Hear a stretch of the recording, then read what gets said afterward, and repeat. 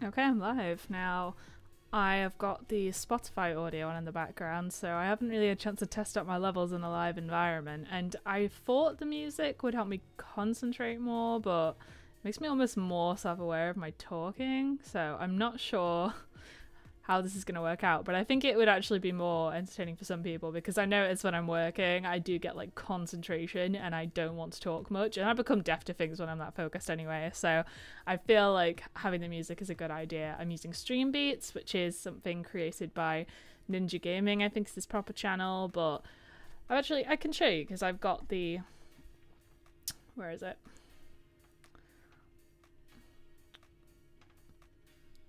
If you want to be able to find it, you have to search. Oh my god, was it Harris something or other? I don't know. Maybe that's the individual song. But it's Stream Beats Official on Spotify, and it's created by a YouTuber and a streamer who, his whole thing is he wanted people who stream to be able to have copyright-free music, and although he's had glitches where some people have got flagged for using it, it's actually totally okay to use it online. And I wanted to credit him, but we're not required to. This playlist that I've got on now is the EDM Stream Beats playlist, and hopefully it's good because I kind of like some of the music on it and I like EDM, and I feel like it's quite funny that the colour palette on the album artwork is the same colour palette that I like using, which is just bylighting anyway. Yeah. So I had a plan for today. I am going to be going onto my website to create something called a parent page. So if you're not aware what a parent page is, the concept of, on a website you have pages, which are considered really permanent things that are used to like build your authority in a certain sector and be able to talk about the subject matter and prove that you know what you're talking about to customers, basically, or you know, whoever is intended to come look at your audience. A post is separate. A post is considered a more temporary niche down subject matter. So say a news article where you go on, like Manchester Evening News for example, you had a article talking about someone who was murdered today, because you know someone's always getting murdered, and that would be a post on their website. You also have products which are slightly different because it's e-commerce, but they function in the same sense as posts. So a post would be based either on the content of it or on the, my hand got blocked here because there's a boom stand. A post is like where you have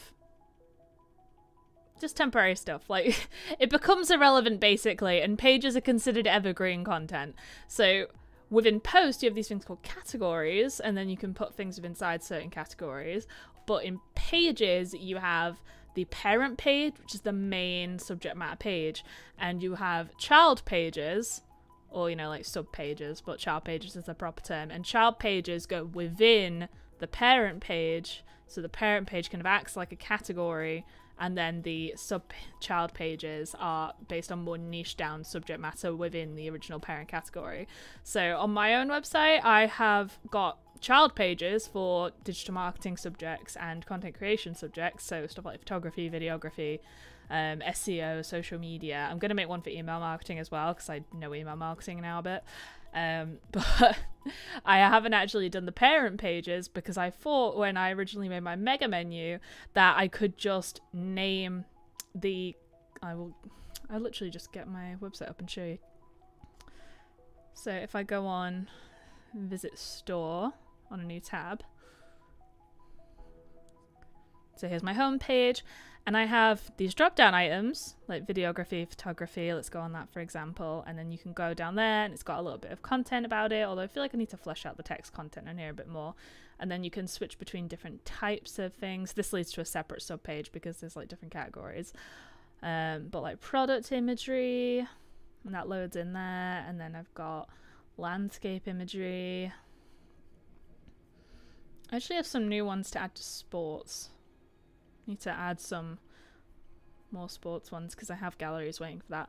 But this is a child page within the content creation category. Unfortunately, I thought you could make it on the mega menu where you can just not click on the parent page, but you need it to be able to put it in the menu. So in the meantime, I've actually got a hyperlink to my posts category of content creation because I have a category called content creation for my posts as well, which is the more temporary stuff, which is supposed to exist exclusively within the blog page. So my job today is to create parent pages for, I'm going to start with digital marketing, but I need one for content creation as well. So we'll just work out what content to actually put in there. Now, if we go, I'm going to close this tab. If we go into how to actually create a page, then, you know, I can't see top chat. One moment. I want to be able to see top chat in case people are actually talking to me, because I don't want to be ignoring people if that's an option. Let's see.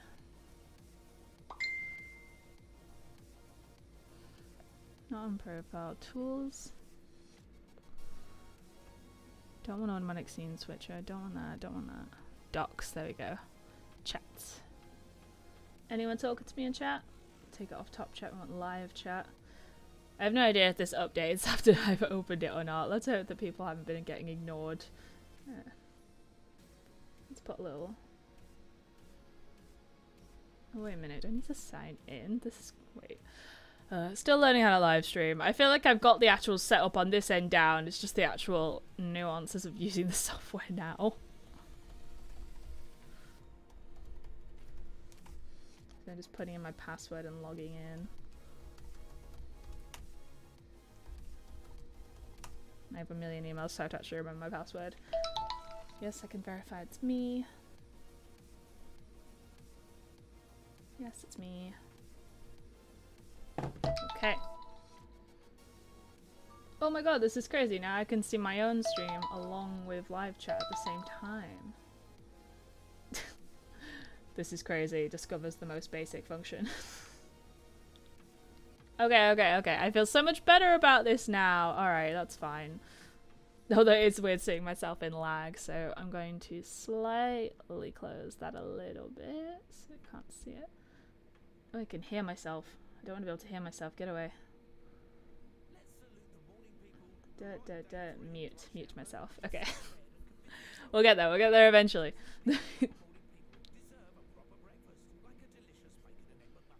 Oh wait, am I being ratted out that I don't use the premium Spotify? Oh, I hope the ads don't get me in trouble. I don't know how that's going to work out. Oh, please don't flag me. It's not like these are monetized anyway, but I would like to be able to do that eventually, so maybe don't do that. Okay, so I'm just going to talk over the advert over and over and over again. By the way, it is hot here. Like, I have been sat with my window open briefly, and I had that door open so I could have airflow through my balcony window, but I'm absolutely melting. I'm not designed for temperatures of any extreme.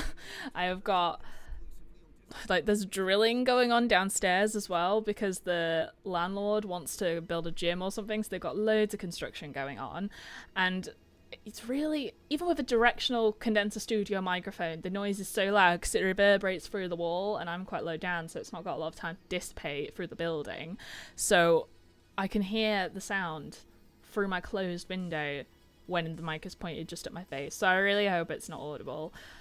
But yeah, okay, so let's get down to the job. Hotkey. Oh my god, hotkeying is really useless when it doesn't actually take you to where you want to be. I'm gonna have to change my hotkey setup because right now I've got it on some command keys. I'm gonna have to set it up for like keys I never ever use in really weird combinations. This is why people have Stream Decks, but I haven't invested in a Stream Deck yet because, you know, what's the point in that when I have like just a few streams in my history. Okay, so I am using WordPress, which is a CMS, a content management system, which is a system people use to put their websites on. It's basically what you use when you don't want to be doing raw codey nonsense, and I am not a web developer. So I am a web designer, but I'm not a web developer. Right now we're doing some design. I don't do any custom CMS or anything like that. Not that I'm against it, it's just it's not a skill I've ever taken the time to learn, and every attempt I've made has been fruitless. So we are in WordPress right now, and I use a plugin called Elementor. So we are going to create a new page. Yeah, you can see my screen. So I'm going to create a new page, and because I want to build it in Elementor, which is a plugin I buy the premium version of, it's basically a drag and drop editor that allows you a lot of customization for branding purposes. So we click Edit in Elementor.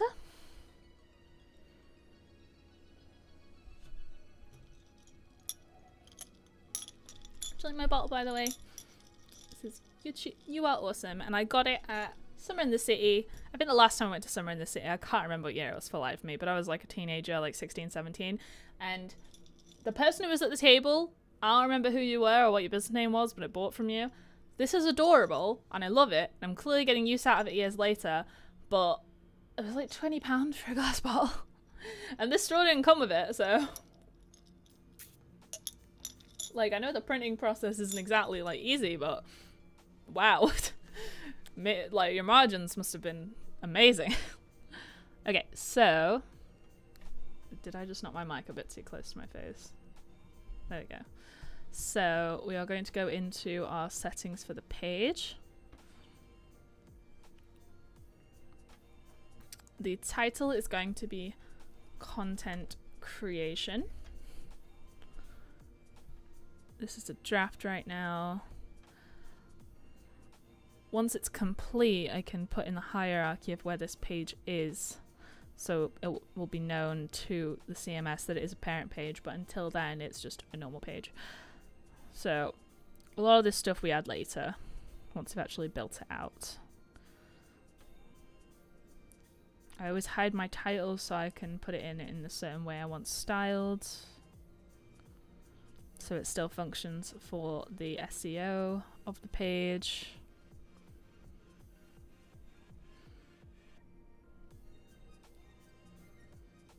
This is all stuff that we would do for metadata, which is mentioned in one of my recent videos, which is how to do an SEO blog post. So the concept of metadata is all acknowledged there. Oh, redirects. Yeah. I use the all-in-one SEO plugin just because I like how it is. And then this is where you do custom JavaScript or custom CSS. I don't know what that one stands for, but I don't do any of that stuff, so no worries. Scroll snap, don't want that.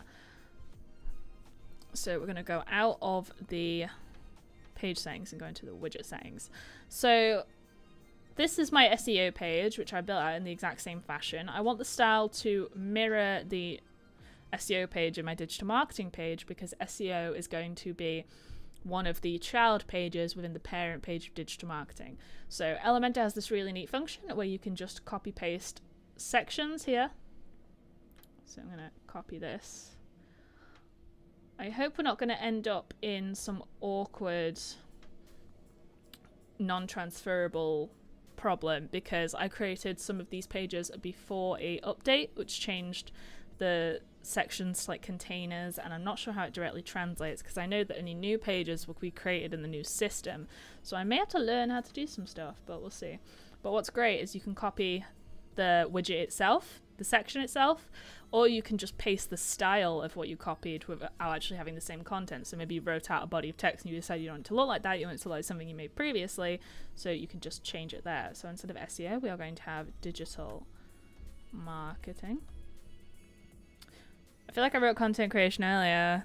I didn't mean it to be, but that's great. We can change it. Yeah. Stupid brain. Digital marketing. I say stupid brain. Pretty sure I just have undiagnosed ADHD, but whatever. So what else do I want to copy? I want to copy the settings here because it has padding of certain nature I want to use. And then we paste it into the new widget sections. Then we would change the text here. So the text of this section is like the main introductory paragraph of talking about digital marketing. So it's hard to know what to put into a page that I never wanted to exist before. So essentially I'm going to go search engine optimization brain and think, what do I need to include for my page to show up when people search something which is either the phrase digital marketing, which is a highly competitive phrase, and I doubt I'd ever become the first result on Google for that. But I could be like, they'll say, what is digital marketing? So I have some information in a PowerPoint I created previously as like an audit for someone. So these people I'm presenting to had no people with a digital marketing background, so I wanted to contextualize a lot of the information before I went into an audit. So the idea of digital marketing is to get your audience member, your customer, your new client through a sales funnel online. And it talks about the concept of touch points. So I feel like this is the sort of information I want to include.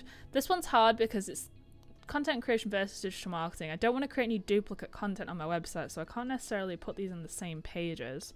I feel like these two slides are primarily what I'm going to use for my digital marketing page, and then this slide is going to be primarily what I use for my content creation page. These aren't going to be massive pages, admittedly, but we can always build them out later.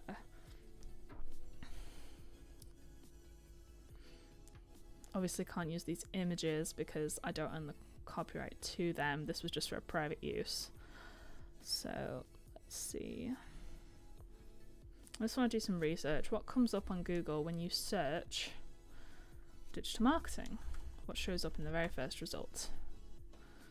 What is digital marketing? MailChimp. MailChimp is a very valuable CRM or email marketing platform. So what does MailChimp say digital marketing is? Any marketing that uses electronic devices and can be used by marketing specialists to convey promotional messaging and measure its impact for your customer journey. In practice, digital marketing typically refers to marketing campaigns that appear on a computer, phone, tablet, or other device. It can take many forms, including online video, display ads, search engine marketing, paid social ads, social media posts. Digital marketing is often compared to traditional marketing, such as magazine ads, billboards, and direct mail. Oddly, television is usually lumped in with traditional marketing. That's a solid point, actually. I would imagine that television is lumped in with traditional marketing because it's a non-interactive platform. I feel like it's not the use of electronics that really defines digital marketing. I think it's the interactivity basis. And although obviously stuff on television, there was like red button, or you can press this button to signal this in a vote or whatever, I feel like digital marketing really requires the viewer, the audience, the customer to take active participation in it, as it's like, it's passive, but it allows the viewer to directly interact with the medium. Like, for example, if, say, online video, someone could click on the video and then they can skip through it, they can rewatch different elements. If someone saw a display ad, then it appears on their timeline and then they can click it to go find out what they want to achieve. If someone sees a billboard out in the street, then they have to go to another platform and another device because they just see it with their eyes. So if they wanted to actually respond to the ad, they have to go online anyway. They have to transfer to a digital marketing platform if they can't immediately walk into a store and talk to a staff member, or if they can't immediately, like, they can't ring someone up. It goes away from the first stage of marketing funnel, which is making them aware, which is if we go into the marketing funnel. So you have the interest, making them aware of the product or the service, that would be the billboard. The desire and the need, the customer starts doing research. So when they enter their research phase, they have to transfer to a different tool than what had introduced them to the concept. So what else? Like social media, whether it's paid or organic, you see stuff and you can comment on it, you can share it, you can send it to other people, sort of spread the word about it that way. But I feel that's something that you can't achieve with traditional media. Like, the closest equivalent you can get with TV is maybe telling someone to come sit down next to you and observe it with you. I feel like that's why it ends up with traditional marketing. Like, the pre-internet era, it's purely the interactivity element. Feel free to tell me if you think I'm wrong in the comments or whatever, or in chat. But I feel like that's the closest equivalent we're going to get for that sort of thing. I've cropped myself on chat. Don't do that. Move that over here. Do that. Okay. Yeah. Okay, so that's my opinion on why TV is in traditional media. Now, this is a long page. I am not going to be able to compete with this page, because this is essentially talking about, yep, I was just going to say, this is how to create a digital marketing strategy. Benefits of digital marketing.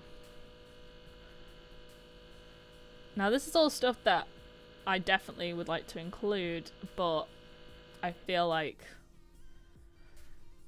I'm not going to be able to compete with this page exactly. So it's not that I'm not trying, it's just that I don't really have a desire to focus my energy on this right now, because like with SEO, I talk about the general concept of SEO, how many types of SEO are there, and then I just talk about on-page, off-page, and technical SEO.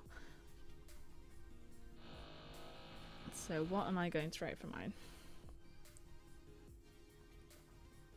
And now I've done my research by looking at the MailChimp one. Very conscious of trying not to do plagiarism, but there's this thing of like, oh, there's no original stuff online anyway. So I'm not going to copy paste, I'm going to think from my own brain.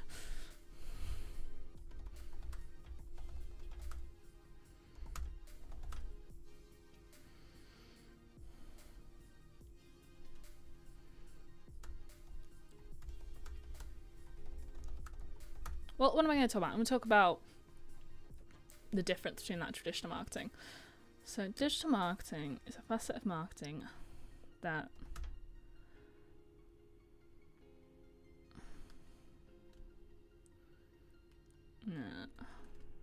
welcome to the writing process. Digital marketing is an umbrella term used for a number of marketing channels that are used to take your audience, customer, or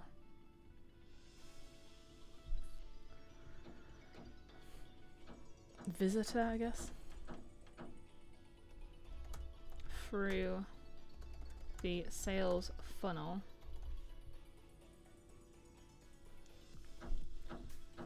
using the internet.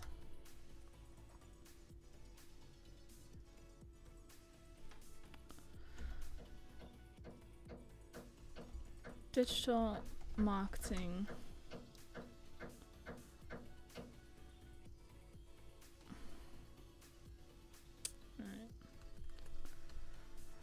this can be completed through a number of means online, such as social media, both organic and paid, PPC ads,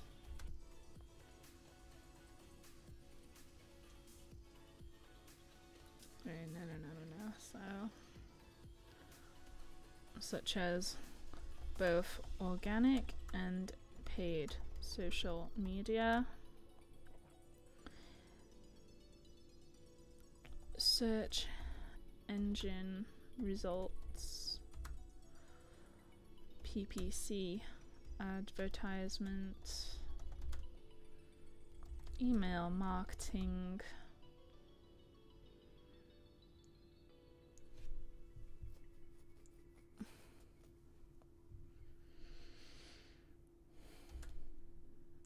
what else missed?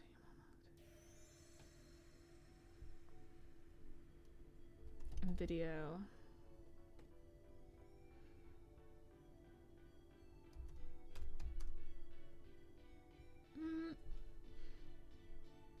I've recently wondered, like, PR, I'm not depthy in terms of my knowledge on the world of PR. I understand it, but I'm not really sure how a lot of people go about completing their tasks in PR. I recently learned the term newsjacking, which I thought was quite cool. Newsjacking is something that I feel like we're all familiar with, of just jumping on the bandwagon, but it's basically you monitor the news to see if something relevant to your purpose, your organization, your goal has cropped up in a breaking news story, and then you make yourself relevant to it. So let's say that a wildfire has just broken out somewhere and you sell fire PPE safety equipment, then you would say how people involved in that could use your service to prevent harm to themselves. Okay? I feel like that's a relative good acknowledgement of how that works. So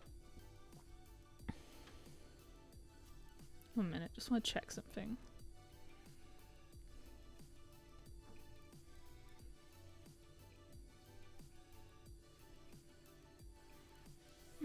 Okay.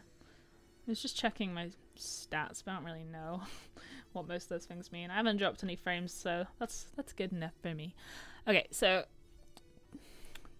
I'm going to include PR in that. Digital marketing is an umbrella term used for a number of marketing channels that are used to take your audience, customer, or visitor through the sales funnel using the internet. This can be completed through a number of means online, such as both organic and paid social media, search engine results, PPC, advertisement, email marketing, video, PR, and more.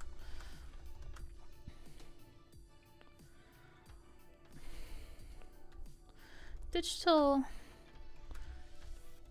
marketing is often compared to traditional marketing, such as printed materials. So just printed materials.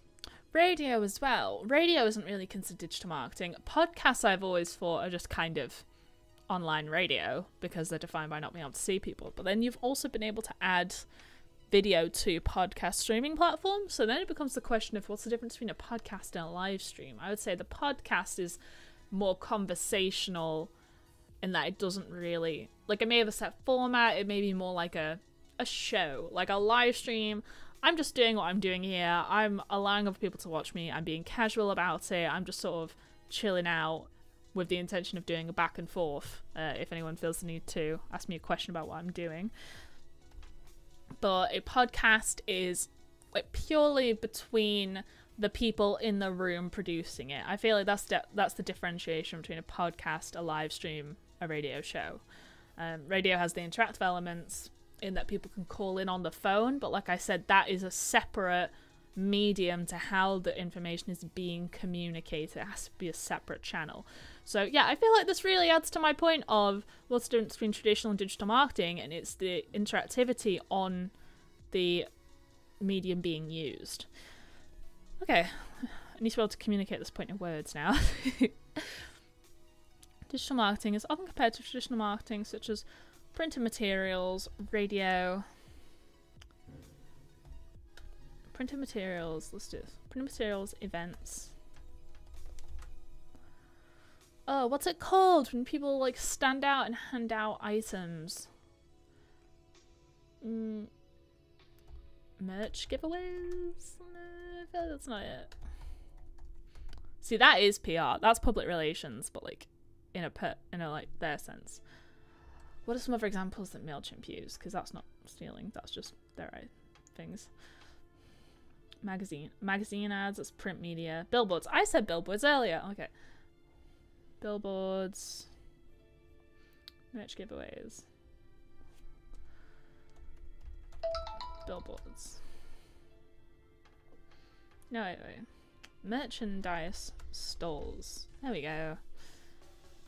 Billboards. Postal mail.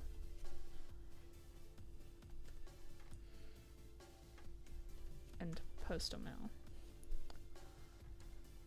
There is often debate about what makes something digital marketing versus traditional marketing, leaving the likes of radio and TV up for debate.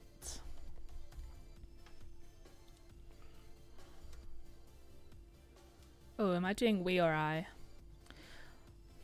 I try to keep my brand kind of faceless in that it was like, not that I'm trying to make it look like I'm bigger than I am, but because sometimes I work with subcontractors when I need help completing projects, but I'm trying to move into a more personalized brand. Like, people know it's me, it's just me here, but I'm the only employee of my business because I'm self-employed. But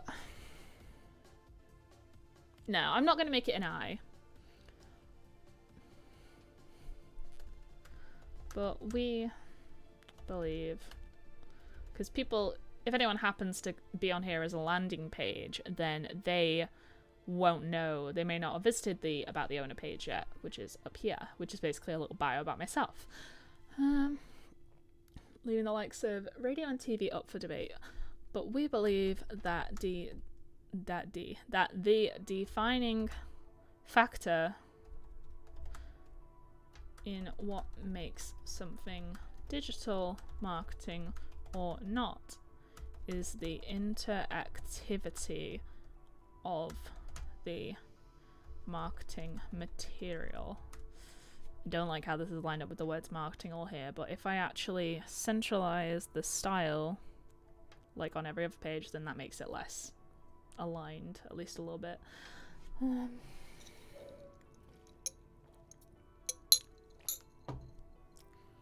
Okay, I do feel like the music is helping me with this, to be honest. If anyone else likes the playlist, let me know. I can find a different one, but I think that's really good. It's a good vibe I'm creating. So we believe the defining factor in what makes digital marketing, and what makes something digital marketing or not, is the interactivity of the marketing material.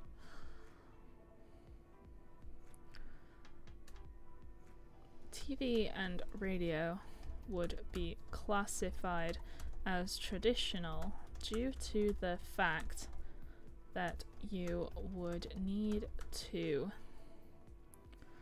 find a resource outside of the material itself to take the next step in the marketing, in the sales funnel process.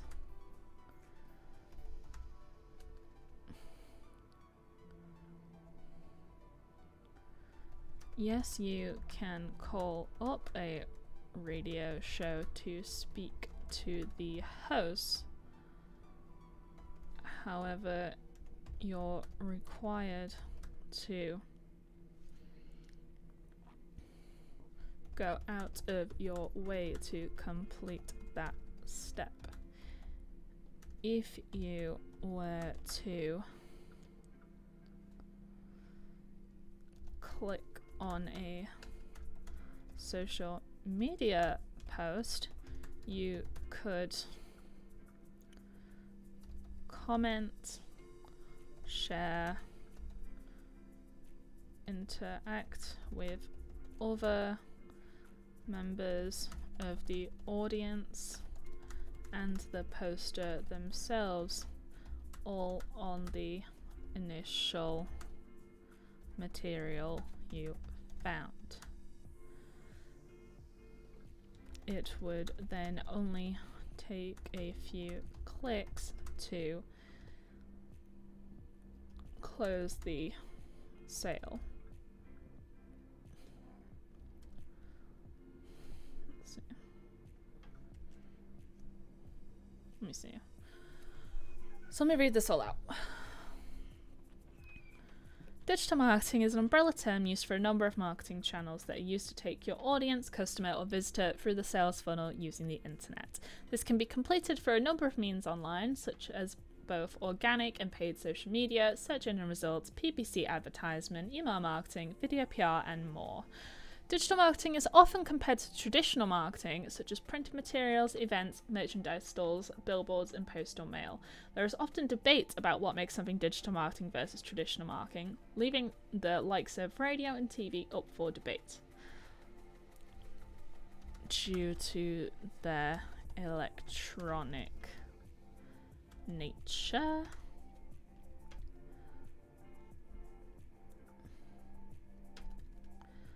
We believe that the defining factor in what makes something digital marketing or not is the interactivity of the marketing material.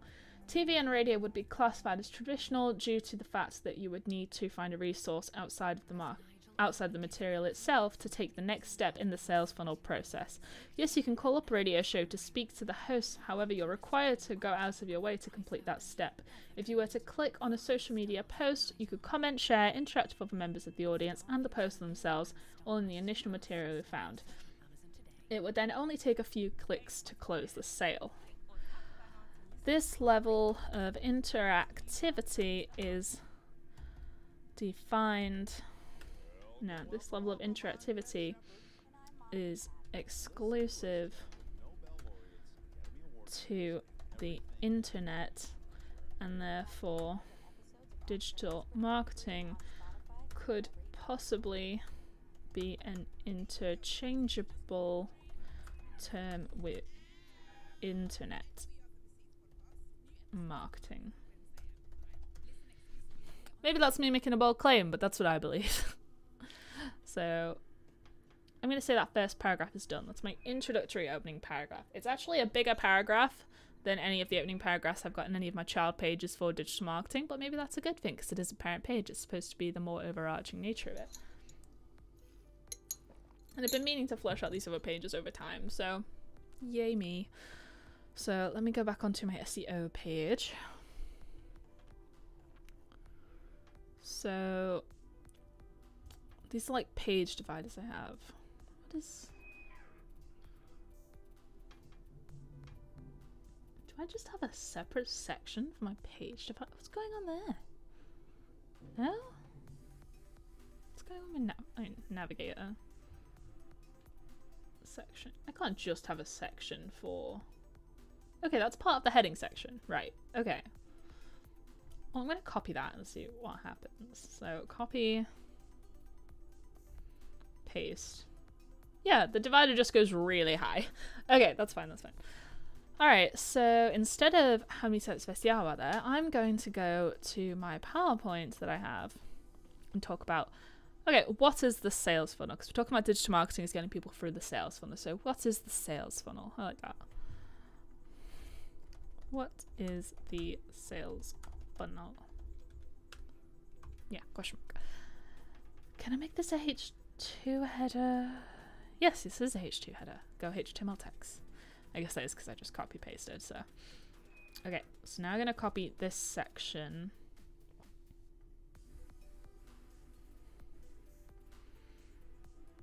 Oh, something about the music just made my brain tingle. Like maybe the piano caught me out. Okay, paste. So we don't want this image to be here. I'm gonna have to find a different image later. Honestly, maybe I'll have to take some images for this because I haven't taken my own brand photography in a while. And I don't think I have anything in my bank that is applicable and not already in use. So maybe I'll live stream a shoot sometime. I've not done that for a while. I would love to live stream a shoot. Maybe I've never live streamed a photo shoot. I'm not sure. Be a bit more awkward to set up because my camera that I'm using for live streaming is my webcam, but I'm sure I can just set the laptop in a more convenient place. Okay, so trash this image for now. No image there. So what is the sales funnel?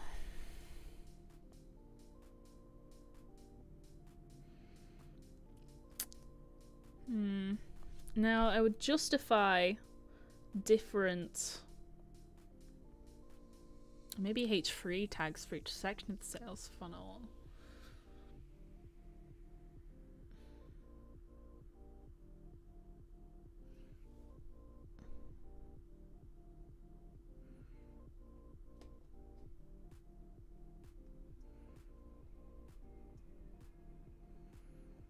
How many points do I want to have here? Because this will determine how I split it up. So, sales funnel. So 1, 2, 3, 4. Touch points 5. A list. No, you know, no, I'm going to split this into separate sections. Okay. Yeah, okay. So...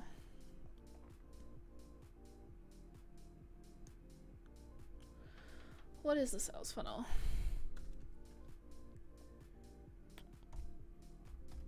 Step 1. Interest. Is it? I've already forgotten. Yeah. Okay.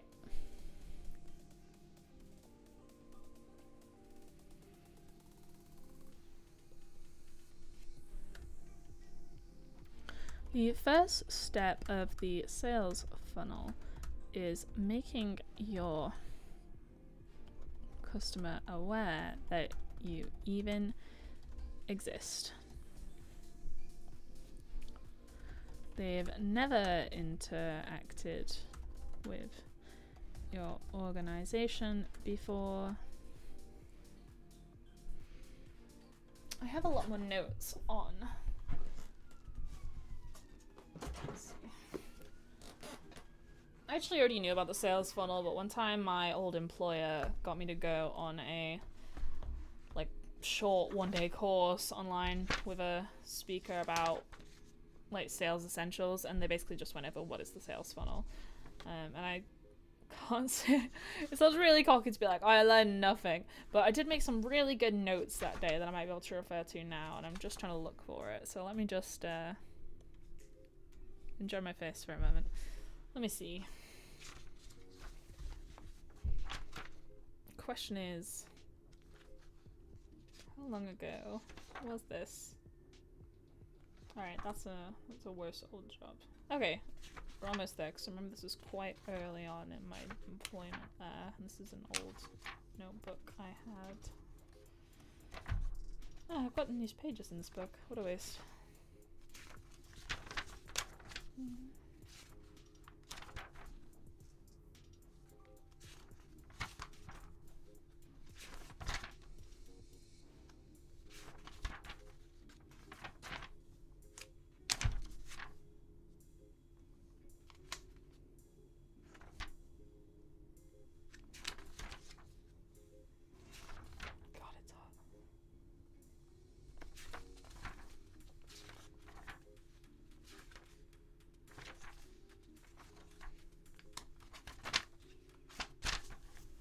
I'm sure the fact that I'm looking for notes on this might imply to some people that's not in my brain, but why would I waste time trying to reline how I wrote something when I wrote it great the first time? Repurposing content is not just a concept that you can use in your digital marketing. It's a time-saving tool. Why my pages all stuck together? There's never any got wet. There's never any got wet. It's never got wet, this book. This book has never got wet. I could talk. Oh my god, found it! Right. Okay. Do you like my book, by the way? This was a present. I didn't pick this myself, but it's quite good. I do like jewels. I have a little gem collection somewhere. So what I wrote for the... See, this diagram actually separates it differently. Where is it? So if I go on to... Oh, that's the wrong one. So I go on to my PowerPoint. This one actually has it is 4 stages, which is interest, making the customer aware of you. I basically made it line up with this graphic I found instead of making my own graphic. So it's got interest, desires and needs, solution, fit, and the close. But I would argue that excuse me. But I would argue that the 5 separated ones are a bit better. So the 5 stages of the buyer process, according to the notes that I wrote in my Sales Essentials course, is 1, interest, making your customer aware of the product service, seeing the initial piece of marketing material. 2 is desires and needs, so the customer will do their research, ask questions, find out the opinion leaders in the sector, because maybe it's something they've never bought before, they don't know anything about it. The solution fit is step 3, which is here, so who is the best supplier for the service? Who do you want to actually trust with your money for it? So I don't know how to describe it. So yes, you know the thing. You need to learn about the thing you need, and then you need to learn about the best person to do the thing you need. Because you need to be able to communicate to them what you want them to do or what you need from them. So then number 4 is select the supplier. So like some people could say this fits into solution fit, but I honestly like that it's split up. So select supplier, who some people offer something called a sweetness, that's like high perceived value at low cost to you. This is where you talk about the terms and conditions of it. So maybe you'll choose someone based off, like, you don't like that you have to read a contract and sign it. Maybe someone's got a little like drop shipped option that you can just click go. Maybe if you want to negotiate any terms, so if they have a minimum term of 3-4 months, but you only want to do 1 month as a trial, maybe something like that. That might determine who you select as your individual supplier. So then you've got the place order. So they know you, they trust that you know what you're doing, they want your service, you just got to close the sale, get the money. So I'm going to take the 5-step approach when I write this up. Let's see.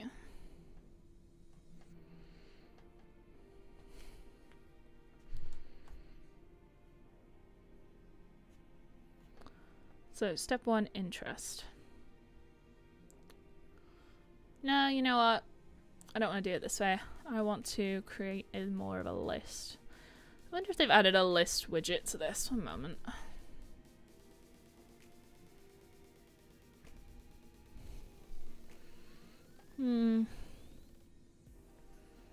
No, not the kind of list I need. Okay, I'm going to separate this in a different way. Okay, yeah. So, step 1, interest. The first step of the sales funnel is making your customer aware that you even exist. They've never been interacted with you. I think the reason I didn't want to do it that way is because it looks worse, but I've just realised, like, the most basic thing in the world is I can make the text bigger. Shocking. The first step of the sales funnel is making your customer aware that you even exist. They've never interacted with your organisation before until they come into contact with a piece of your marketing materials.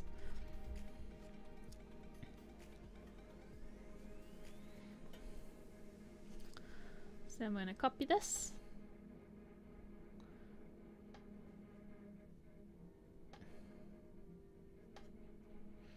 I'm going to put another heading in there. Then paste the style. There you go.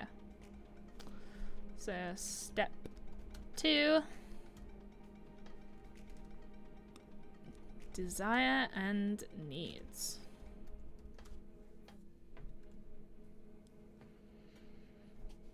And then copy this. And we want a text editor. And paste the style. That's some good old lorem ipsum. This is the stage where your customer is doing their research into the industry you're related in. They may require a service but aren't aware of the specific service they need to ask for.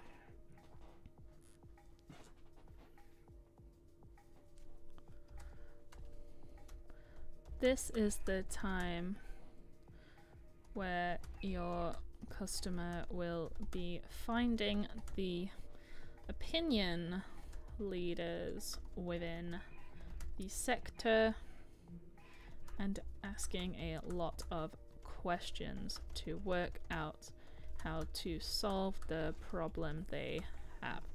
So maybe they know that that water's burst and they need a plumber, but they don't know what they need to tell the plumber is wrong.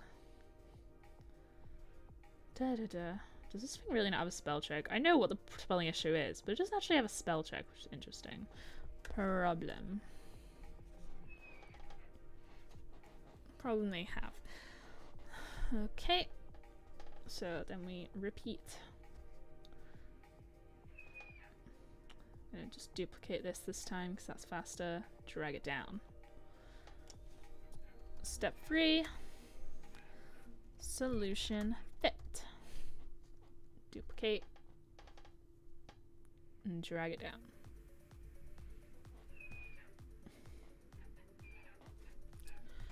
Your customer now knows what the best service is, so they need to work out who the best person is to provide said service, product, knowledge, I guess. Can I hear a whistle?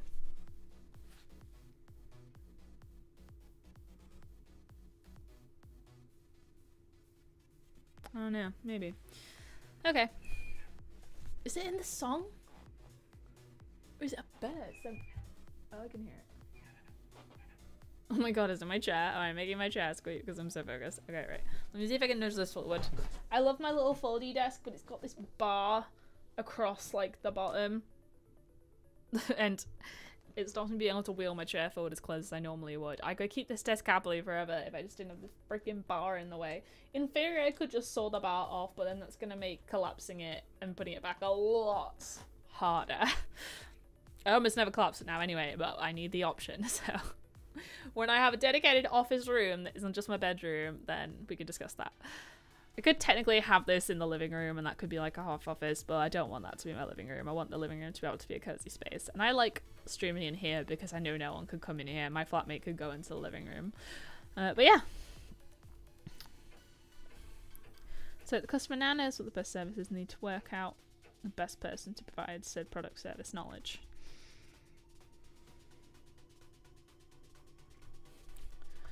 They'll be asking you questions relating to how you specifically can give them the results they need.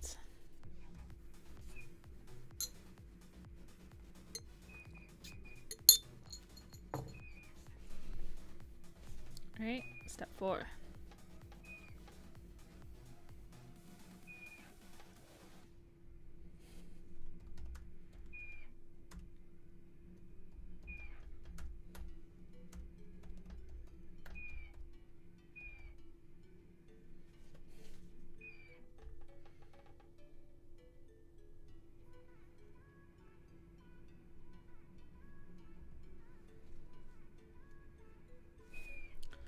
Maybe multiple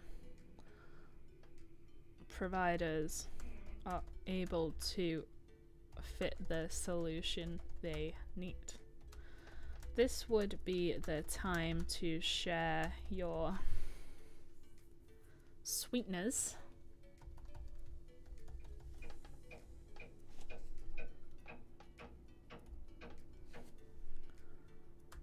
in order to get your customer on board.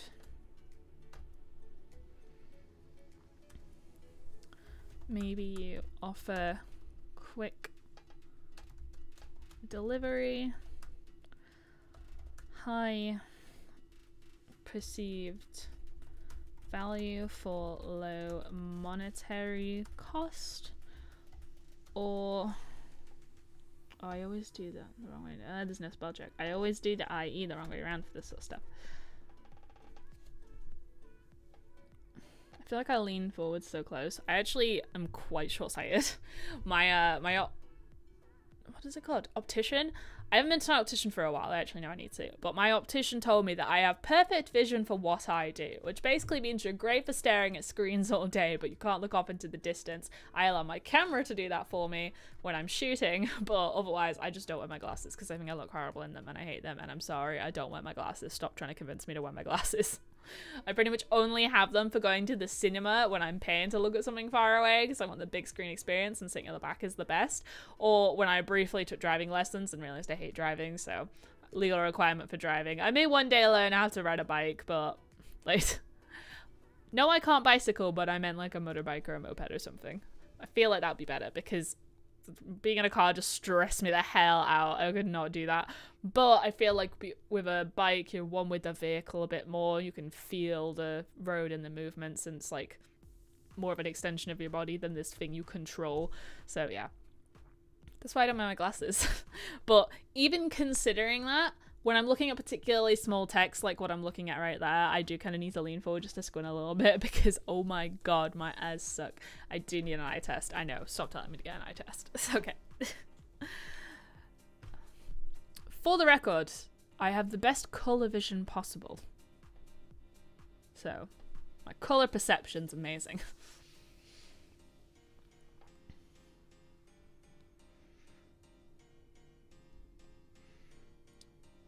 Or a freebie included. Alright, last step.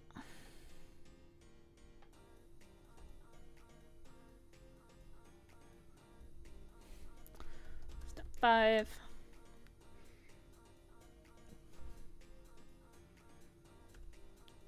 The close.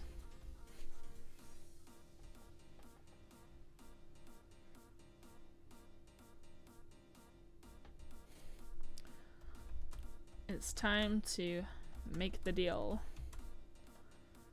Sign the contract.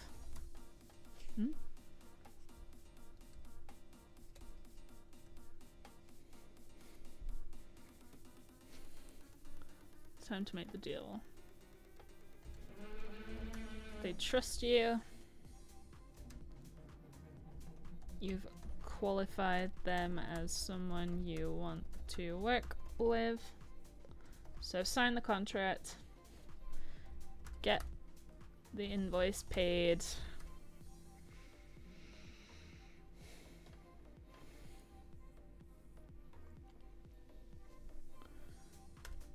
And ship out the order. Oh, I forgot about the T's and C's. Now would be the time to discuss terms and conditions of the purchase. Can you hear the drilling now? Maybe you can. City Center Living!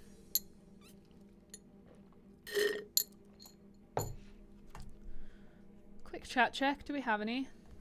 I don't think we do. Oh well. By the way, if you want to check out my website while I'm doing this, the website I'm editing is www.dibdabdigital.com. Oh, I can't see my own response in the chat. Maybe people are talking to me and I just don't know. How can I know? Oh my god. Make it bigger?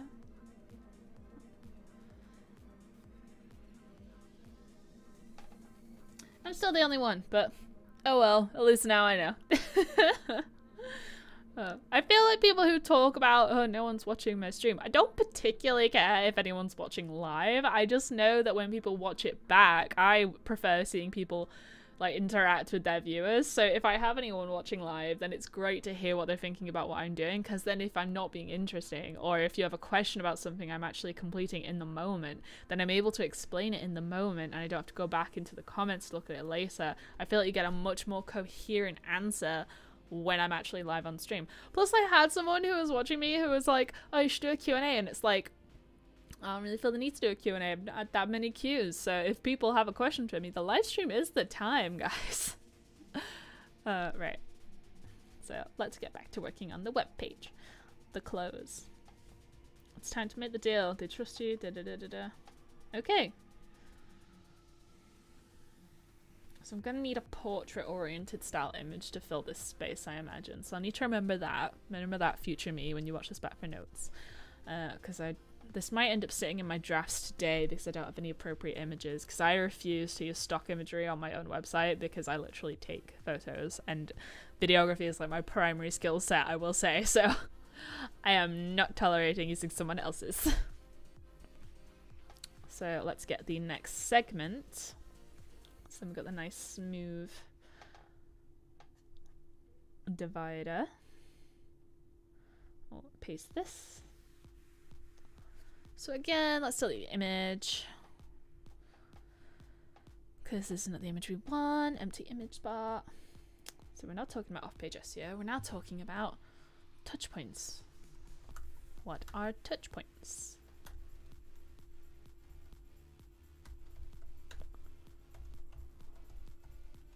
Okay, now this is something I feel like I can talk about relatively well.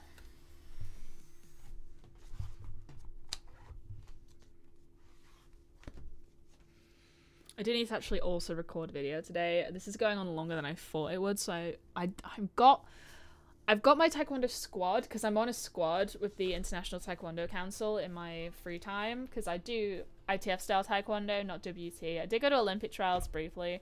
I actually have a martial arts channel, Debasdo, but I'm focusing on getting my content routine regular on this channel first before I start pasting on my martial arts stuff and then it goes all patchy and then it dies again. I feel like there's really no point in that. I'd rather just focus my energy here for a bit. Plus I'm building a home gym, so once the home gym's done, then I can actually create content for them much quicker. But I'm on a squad and we have training tomorrow in Kidderminster at Russell Perks Martial Arts Academy. Shout out, it's a really cool facility. And then I have my normal class on Sunday, and in addition to the traveling to get there, it just sucks up my time. I get home and I'm all sweaty and I'm not fit to record on camera and I'm dead and I can't have a personality. So I try and record on my days where I'm not training as much, because like if I have to shower and then get fully dressed, because I just want to get into my pajamas afterwards, but if I don't wake up soon enough, or if I don't finish shooting before I have to go training, then there's like inconsistency and I just like look icky and I can't be in my pajamas while I film. So a whole bunch of reasons. I want to record a video today. I wasn't going to do it on the sales funnel. I was going to do it on the difference between Facebook profiles, pages, posts, not posts, Facebook profiles, pages, groups, and events. But I'm really feeling the sales funnel now, because I was going to talk about the sales funnel and why it's really a marketing funnel, you know, because only the last step is actually sales. Spoiler alert. But no, I feel like I'll do that one instead, because that's where my brain's at right now. Okay, what are touch points? So let's go into my research here. So touch points, there was a guy called Dr. Jeffrey Lance, who in 1987 created a book called Money Making Marketing. So the internet did exist at this time. I'm pretty confident. I wasn't alive, but I'm pretty confident the internet existed. Watch me be really stupid and prove myself wrong. When was the internet invented? Because I'm pretty sure the internet was only for universities, and then it got like more widespread. Okay, 1983, and that said 1987, didn't it? 1987. Okay, so he made this book like 4 years after the internet was invented, and I feel like universities had a monopoly on that shit for a while, so maybe it was just when he was becoming aware of it. Okay, so where are you? There. So Dr. Jeffrey Land had this concept called touch points, where a touch point is when you interact with an organization in any way. You're aware of them. Like, I have no touch points with any kind of, I don't know, why is my brain saying surf shop in Hawaii? I have no connection to any of that. I have never done that. If I start getting posts for them now or ads, then I'm calling cult on my algorithm. But I have no touch points with any of those organizations, so I can never buy from them. It's impossible because I don't know who they are. I know where they are because they said Hawaii, but I don't know where in Hawaii, and I will never buy their services. So a touch point is any interaction you have with a business. Now, he thought of the rule of 7, which the concept was you needed at least 7. Wait, I feel like this is a time for face cam. So you needed at least 7 touch points with an organization before you would actually complete a purchase from them. However, this notion has kind of evolved over time because, excuse me, I got a hiccup. Yeah, so this has evolved over time with the internet because we see so much more information on a daily basis, and we're so oversaturated with information and data and people vying for your attention, and we're all little goldfish in bowls apparently, although I never thought that my attention span was as short as people claim. But you have 7 touch points originally, but because of all the competitiveness online, it's become more like you need 21 touch points. So if you've got a really high value item or service that costs people a pretty penny to actually get, then you are going to need to have even more touch points. But it's always going to be in a multiple of 7 because that's the rule. It's the rule of 7. But a touch point is the really obvious ones people go with, like, let's say you saw his book in a store. That is a touch point. You have seen it. There's also social media, emails, SMS, which is a text message, sign. If someone literally recommends it to you, like if I said, go buy Dr. Jeffrey Lance's book, Money Making Marketing, then that's a touch point right there because I'm talking to you. Advertisements, events, all that kind of stuff. But ones that people don't expect is also any communication you have, like regarding to billing for a product, or literally if you go into someone's office and then they ring you up later and say, so you left your wallet here, then that is a touch point with that business. And if anything, it's a really positive one because they were like, oh, they're so kind. They really value me as a person. They didn't just take it and run. So anything is a touch point. So an interaction with the business, you need a lot of them. You need like 700 ideally. You need constant ones, but this is just what a touch point is. And the idea is more touch points you have with an organization, the more likely you are to actually buy from them because they're constantly dominating your headspace. So now I need to communicate that into words. There you go. Nice. Yeah, that one. So before I dive into this though, I am going to have get a new drink because I am thirsty. So I'm going to, what am I going to do? I'm on face cam right now. So I'm going to leave my music running and I'm going to leave you with Wailord. Can you see him? I hope you can see him. Wait.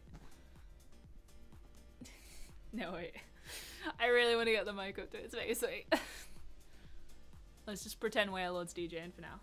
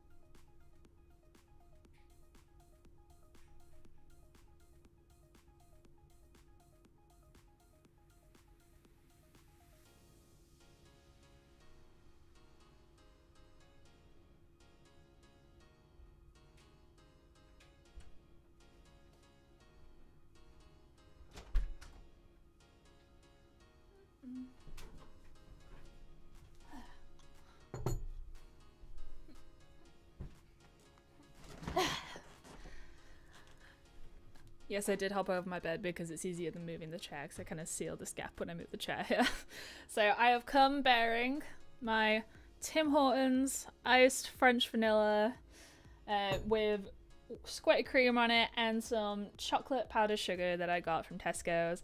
It is official Tim Hortons because I buy the powder from the store and it's great. So I'm gonna give this a little stir and try not to avalanche. Okay, well, avalanche, it would have been a flood. Should I have my little ghosts on it? I feel like the glass is actually going to crack soon because it's like really not, like it's not safety glass by any definition. It would totally like break with put under enough pressure. There's a hard crack there. I got it on discount because the smile on one of the ghosts was already chipped anyway. So I'm not optimistic for the life of this glass, but I'm enjoying it while I have it. And I have a little straw here. So yes, I am the cliche, and I don't care.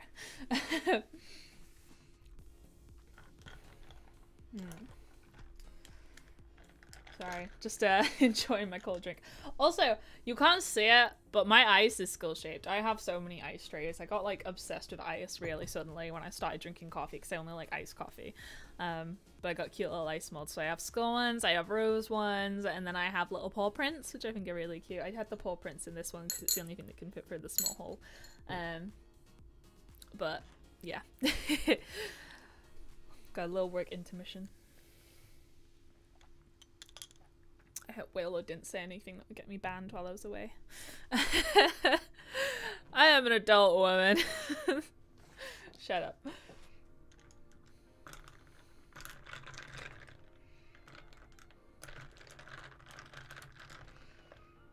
I'm more of a mocha drinker, but this vanilla is really good. It only tastes like the official store one that they make in store when I put the squirty cream on it for some reason. Maybe it's to do with the thickness and the liquid density and the pure sugar that is in whipped cream, maybe.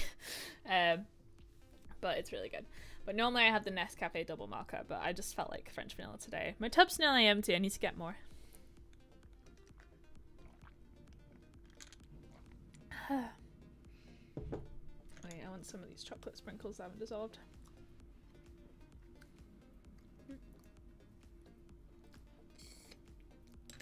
Don't mind me being gross. It's okay. This is my channel. I can do what I want here. I can see myself just in a little lag there. This is great. I'm kind of enjoying this little intermission between work. This is very motivational to actually get work done, you know, live streaming it. How long have we been going?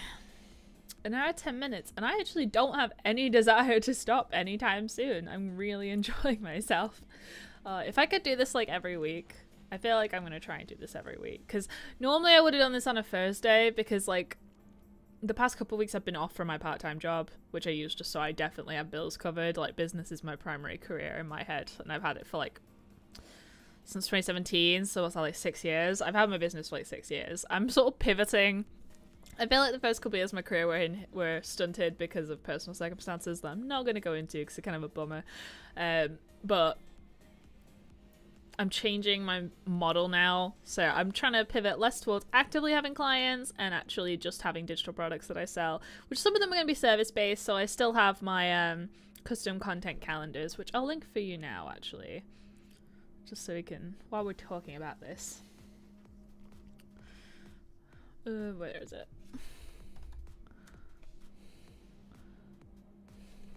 Customized content calendar.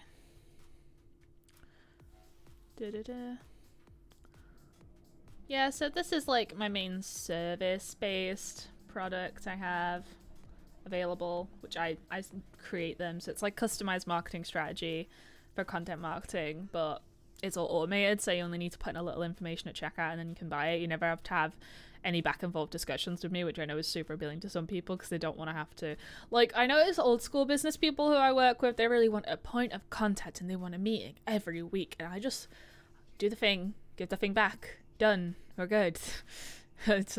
We are mutual understanding, we're great, let's just move on with our lives and let's not have to constantly be in contact to achieve an objective. I feel like that's a generational thing because I am just barely Gen Z, but I feel like we're all just a bit more efficient in that way. Watch me get cancelled by like all my older clients now, but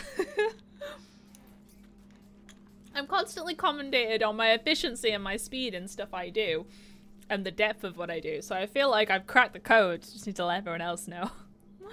Right, what am I doing now? I think I'll start writing the next paragraph. What we're doing, we're on touch points. So let me get back to the page. Let me actually share my screen. There you go.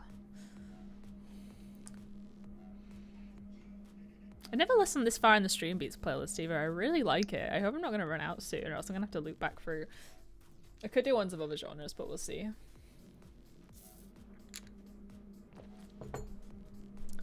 So what are touch points? Let me copy this over.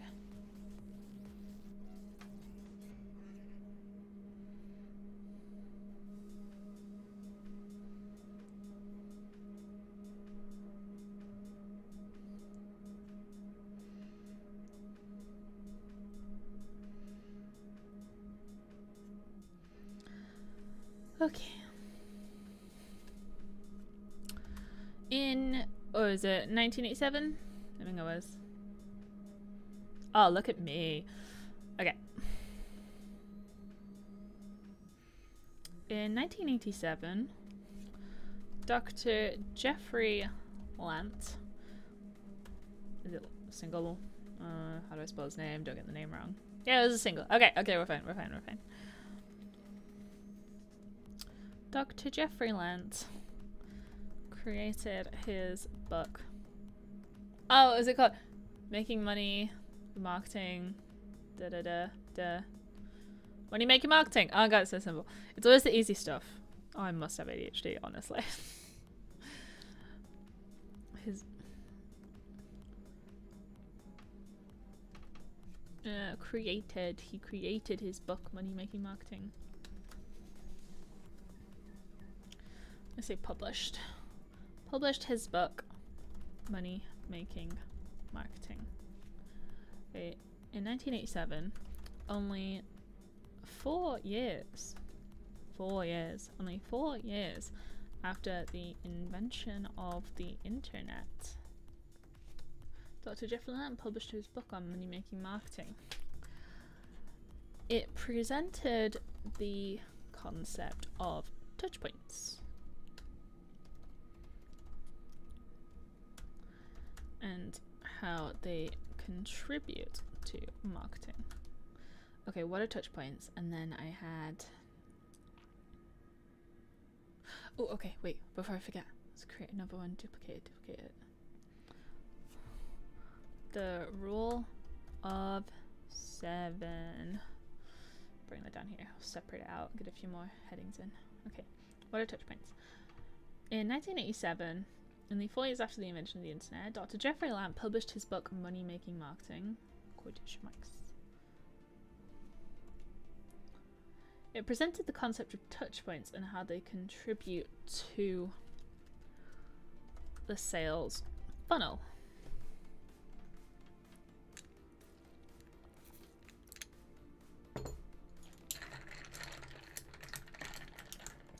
I've got 2 ice cubes that are stuck together and just will not break apart, so I can't like stir it easily. Right. And how they contribute to the sales funnel.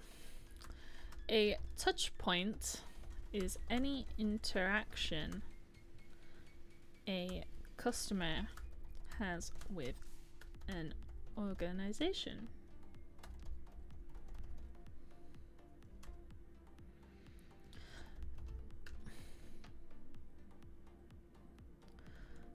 Examples of touch points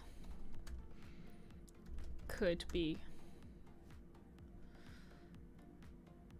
more obvious than others, such as, okay, do you do a list, do a list. So we have to turn one into a list. Do I have to do a separate text box for this?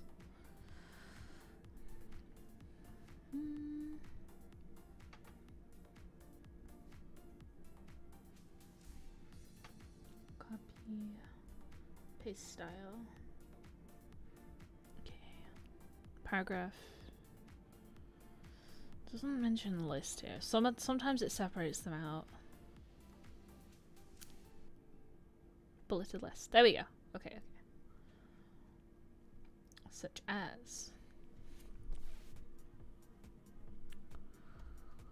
billboards. Forgotten every touch point in the name of God. Oh my god. Stupid brain. Touchboards. Right, I literally have examples here. Why am I doing this to myself?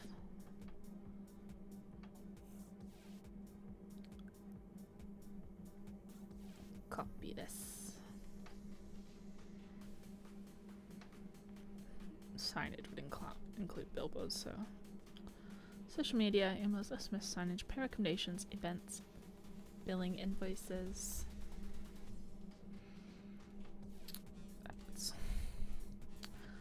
Market stalls.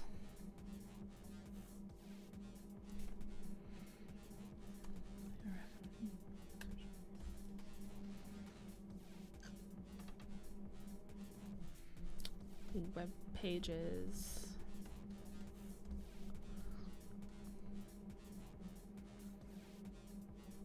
News publications.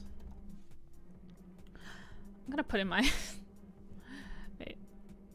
staff interactions. Okay, I'm not gonna put in the whole wallet example, that would be silly. Okay. Alright, listers, pad that out a little bit. Got a bit of a gap here. Do I like, I don't particularly want a gap this big. Get rid of the padding. No, there's no padding on it.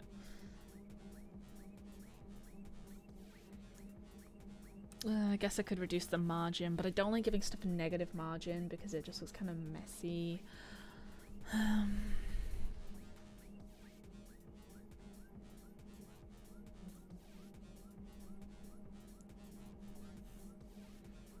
Do I just have an extra line here that I don't need? No, why is that? Okay.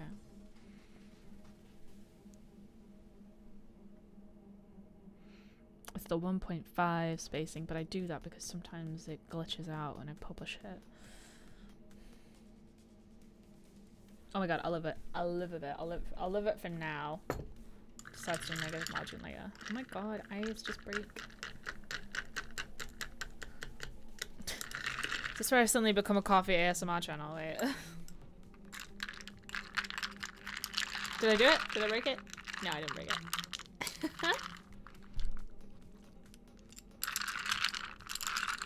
Enjoy. Okay.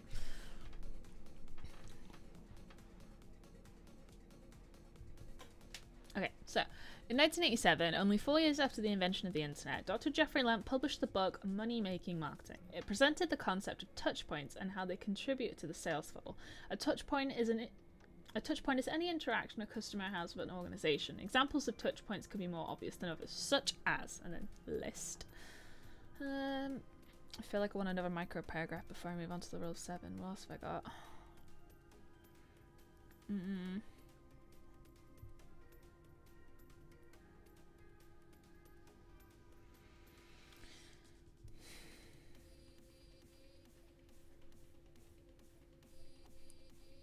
Thinking time.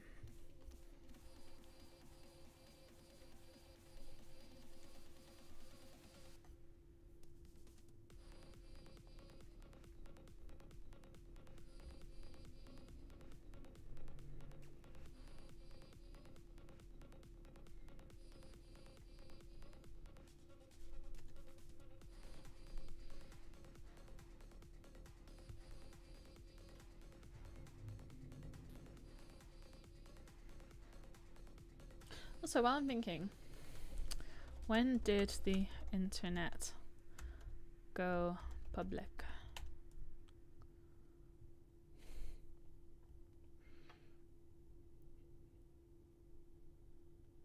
Okay, so 1993. Okay, so I can talk about that. Okay, that's what I was thinking. Research. This is why research is important, people. Okay. The internet wasn't available for general public use until about 1993. Before that time, fuck it, I'm putting in my wallet acknowledgement. Before that time, the majority Before that time, the internet was restricted to primarily university staff. No, university researchers, in order to share information between distant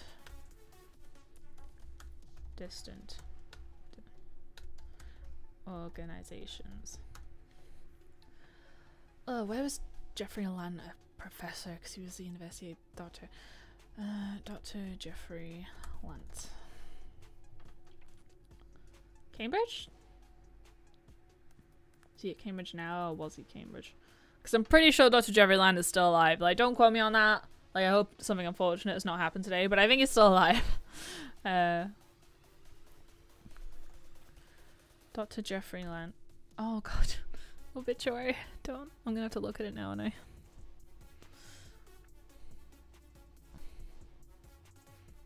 No, Jeffrey. Literally, I've literally got goosebumps cold. Like, I feel like I jinxed that.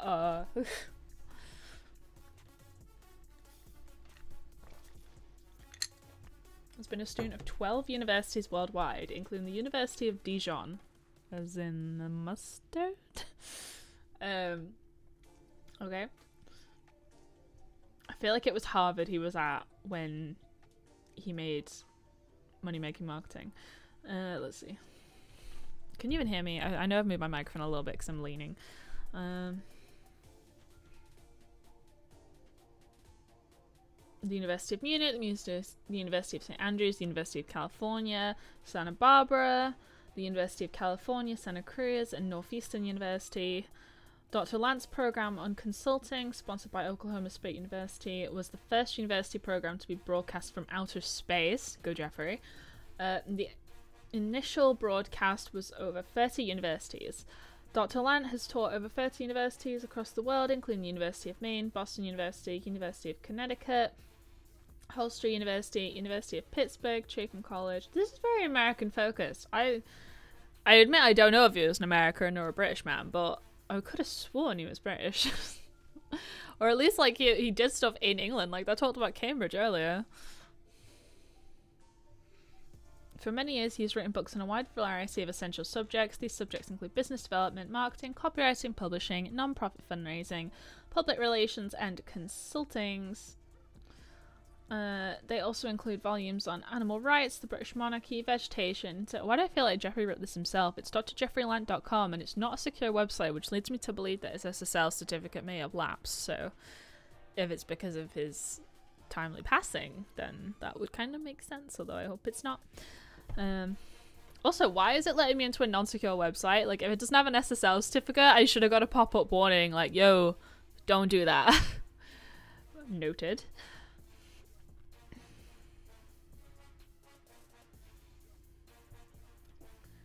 You might think that at the age of 71, with so many published materials and a host of prizes indicating how popular my publications are, that I would wish to retire, to lounge and snooze over someone else's hard work. But you see, my work can never be finished, because every time I put fingers to the keyboard, I like to believe I am changing the world just a little bit. And when one knows one is doing good, there is no giving up. Jeffrey sounds like my kind of guy. I'm not gonna lie. Like, I don't imagine I'm ever gonna stop doing stuff. I feel stressed when I'm not making content of some form. So, I hope Jeffrey's like. I was gonna say I hope Jeffrey's okay. I suspect Jeffrey's not okay, considering that linked from his obituary. But I don't know. Jeffrey, reach out if you're there.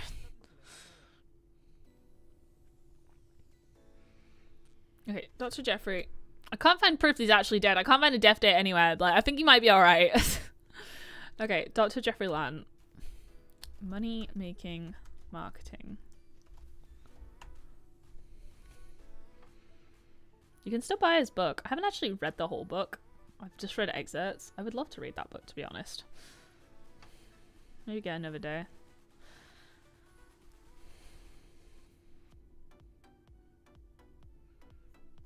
Okay. Where was Dr. Jeffrey Lant when he wrote Money Making Marketing? That's what I want to know. I feel like writing such a lengthy question is like, it's a long tail keyword and I don't think someone's going to answer it.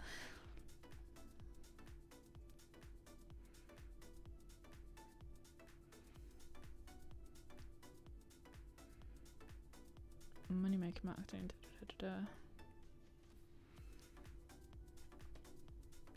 Okay, wait. Dr. Jeffrey Lant, University, 1987. Where was he at that time? Cambridge. Is it Cambridge? Seriously, is it Cambridge? I feel like it's Cambridge. Come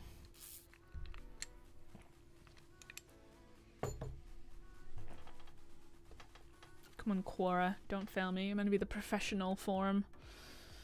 Apparently you're much better than Reddit. Ha ha ha. Wait, did Jeffrey Lant answer this by himself? Oh, my guy. Oh, Cambridge MA. So, yeah, he's probably American. I accept he was probably American before, but when I think Cambridge, I just think the UK version.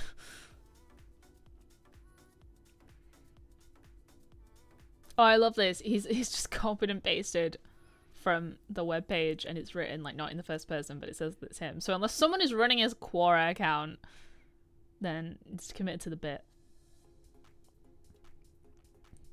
It's like, maybe it is another older generational thing, like we must appear more professional. Like, how dare you have a human face to a brand, even when it's just you. Honestly, guy, I'm struggling. My Harvard, a love story by Jeffrey Lant. Did he do fanfic in his spare time? I imagine he's just talking about how this time working that was, but you know. If he's written that many books, maybe he got bored, I'm just saying.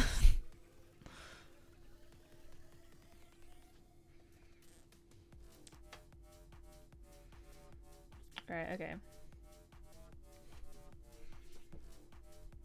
So, the internet wasn't available to general public use. Before that time, the internet was restricted primarily to university researchers in order to share information between different organizations.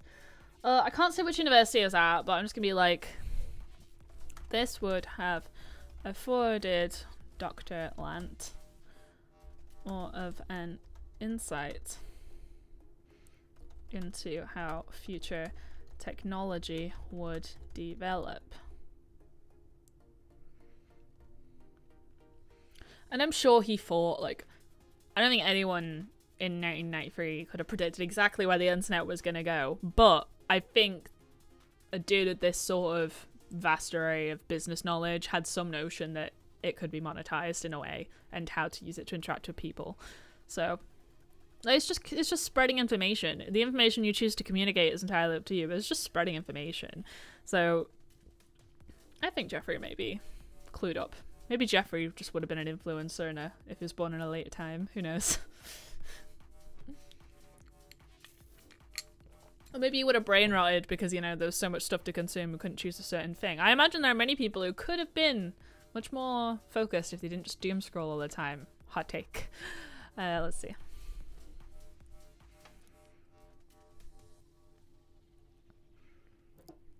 This could have afforded differently. What is it? Okay.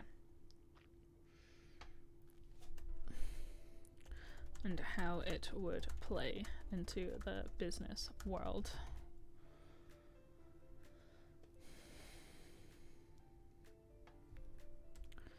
The internet is just a means of delivering communications after all. Ooh, this song sounds good. I like this.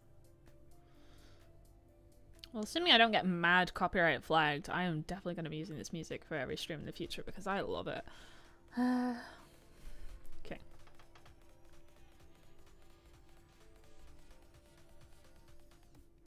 So let me duplicate this. Let's talk about the rule of 7.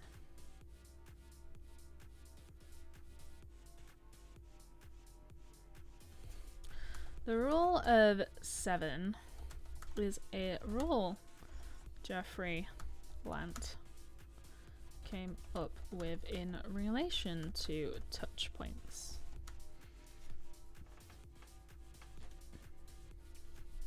He believed that a customer would need a minimum of, oh, I hate this because I like the way the letter 7. I like the way the number 7 looks.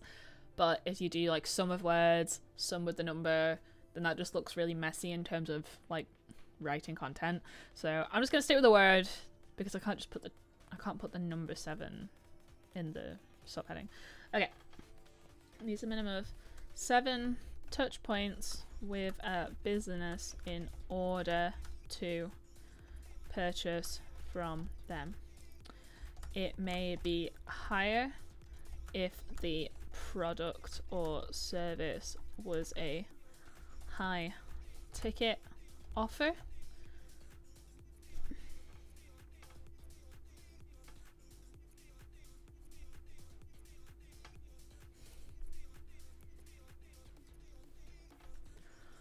But the number of touch points would always be a multiple of 7.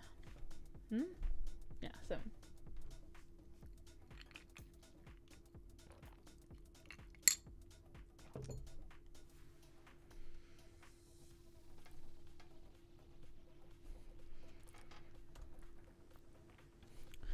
Now with the internet creating an oversaturation of constantly rotating focus. Of constantly rotating stories and information, pulling viewers' attention in different directions. It's widely acknowledged that more touch points will need to be created in order to make a meaningful impact on the customer, but in turn it's now also easier to create an ever-present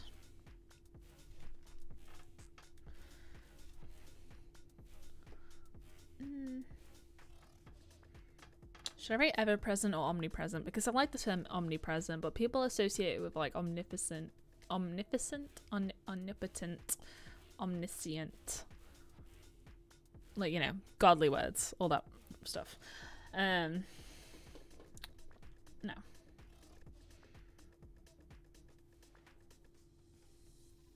I'll keep it layman's terms. Some people might not know the word, whatever.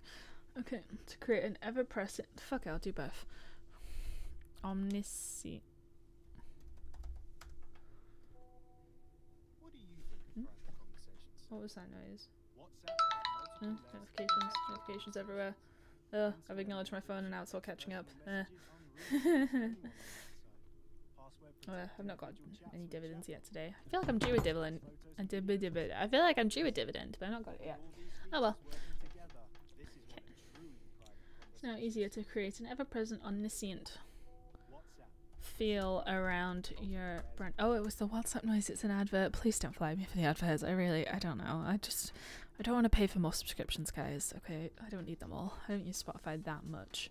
Pretty much, other than this, what I'm using Spotify for right now, I pretty much only use it to watch the Distractable podcast. So, please don't take me down. Ever-present, omniscient feel around your brand, despite the increase in competitors. Okay. I feel like we have a reasonable, like, this is like a solid amount of text on a page right now. I'm gonna say it. I think this is an okay amount of text. I'm gonna flesh it out a tiny bit more. And I definitely need the images. I need to have a photo shoot day. Like, no joke.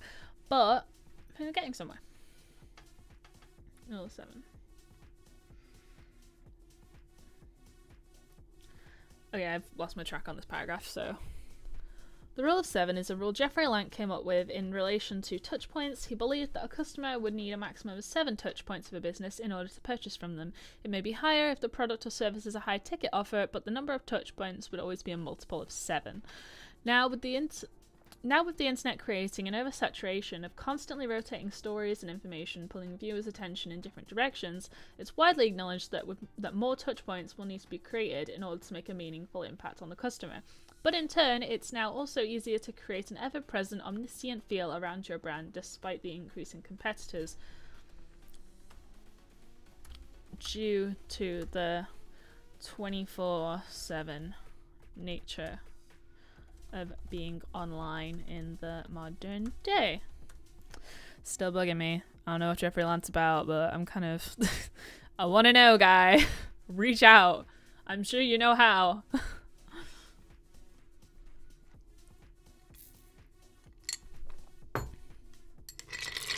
Quite frankly, even if the man has passed, I'm sure he'll work out how to possess my laptop just to let me know. He seems like the kind of dude who wouldn't stop learning even after the grave. I would hope that's me.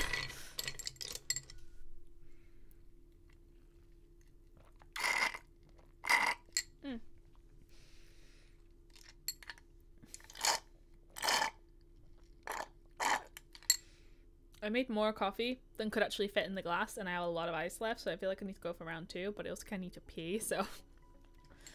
Please excuse my break that has lasted much more longer than reasonable, so...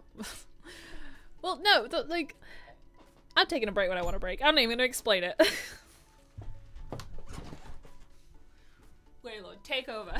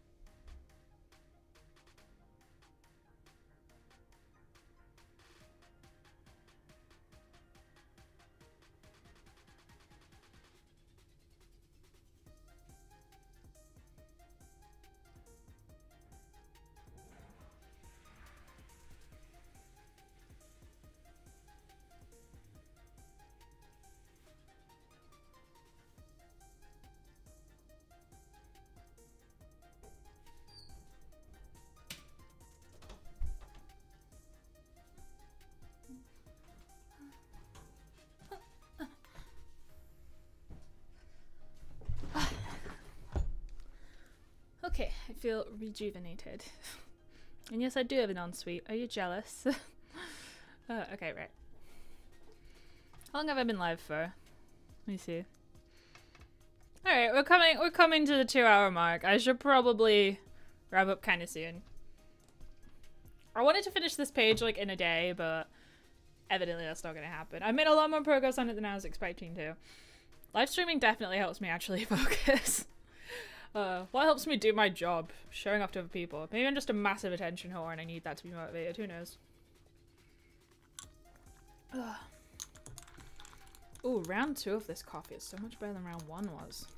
Although it's not a time to get cold enough yet.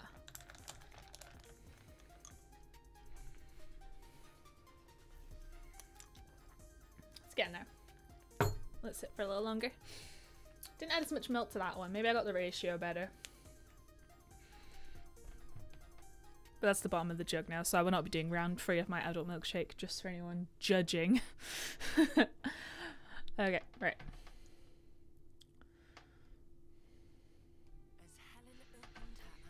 Okay, I feel like we covered the rule of 7. Alright. I feel like I want at least one more segment, but what could I do? Close that now. Close that.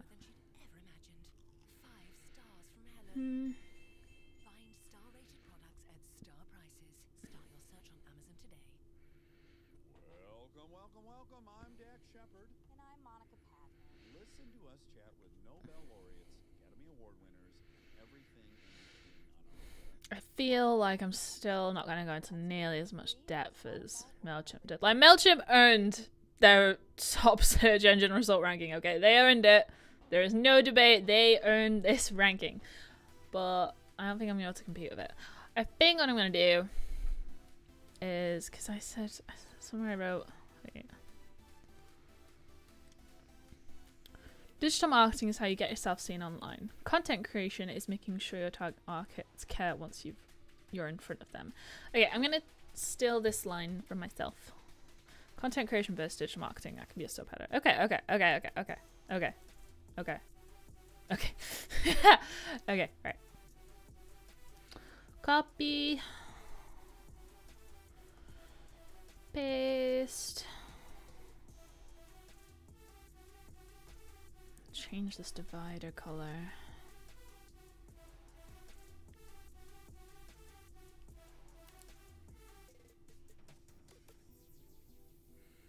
Where is it?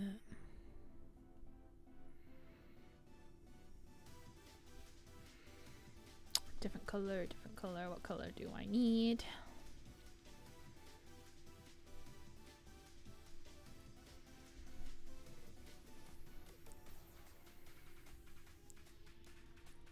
Divider. This one.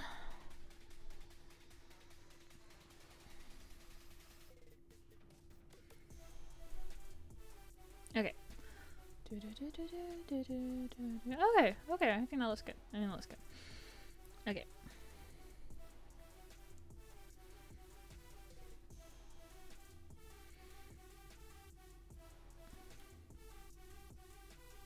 Don't get lost in the tunes. Okay, right, wait.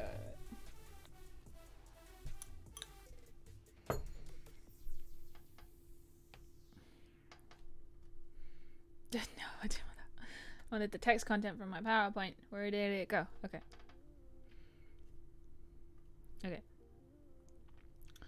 That's the text. I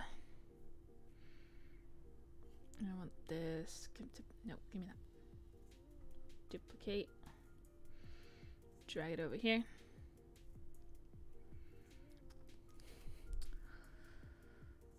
Do I want that style?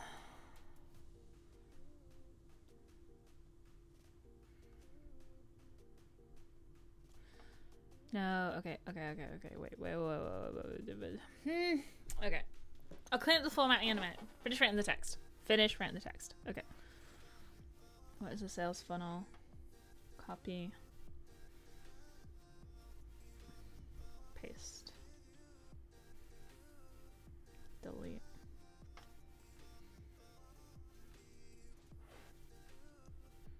Oh, no, wait. Okay, if I go into my videography page, I think I have this exact thing that I need.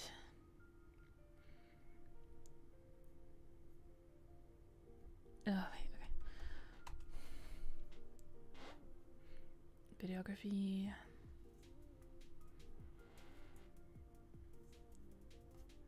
One that's on. There you go.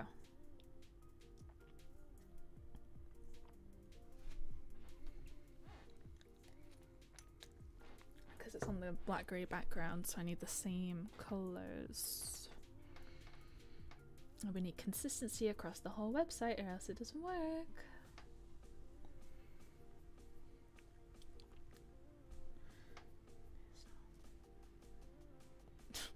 Pretty sure I didn't change any of the colors there, but now I know. Okay. Okay. What is the sales funnel? No, we need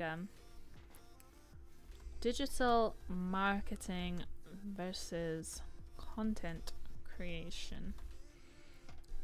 Digital marketing is how you get yourself seen online. Content creation is making sure your target markets care once you're in front of them. To learn more about content creation, check out. No. Click here to learn more about content creation.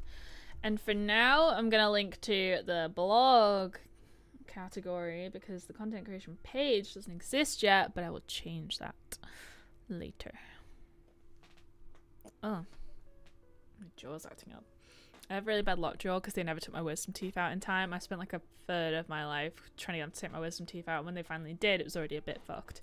And actually the week before I had my lower wisdom teeth taken out, because they took the upper ones out and then they refused to take the lower ones out because they wouldn't come through, but then they realized they weren't coming through because they were never going to come through because they're practically horizontal in my mouth. So then they actually accepted me to go under when I said I wanted to go under the first time, and it was traumatizing. But the week before that, I had a competition. It was kind of a rough one, and I had a fight and I was getting battered. Like, someone came up to me later and he was like, "Stop trying to be so brave," and it's like, no, I wanna win. But she kicked me so hard in the face. Like, I had a gum shield and I had my helmet on, but it didn't even matter. And this feels like it's more martial arts channel related, but whatever. And she kicked me with like a reverse turning kick, which is basically taking a heel straight to the face with a lot of wind up.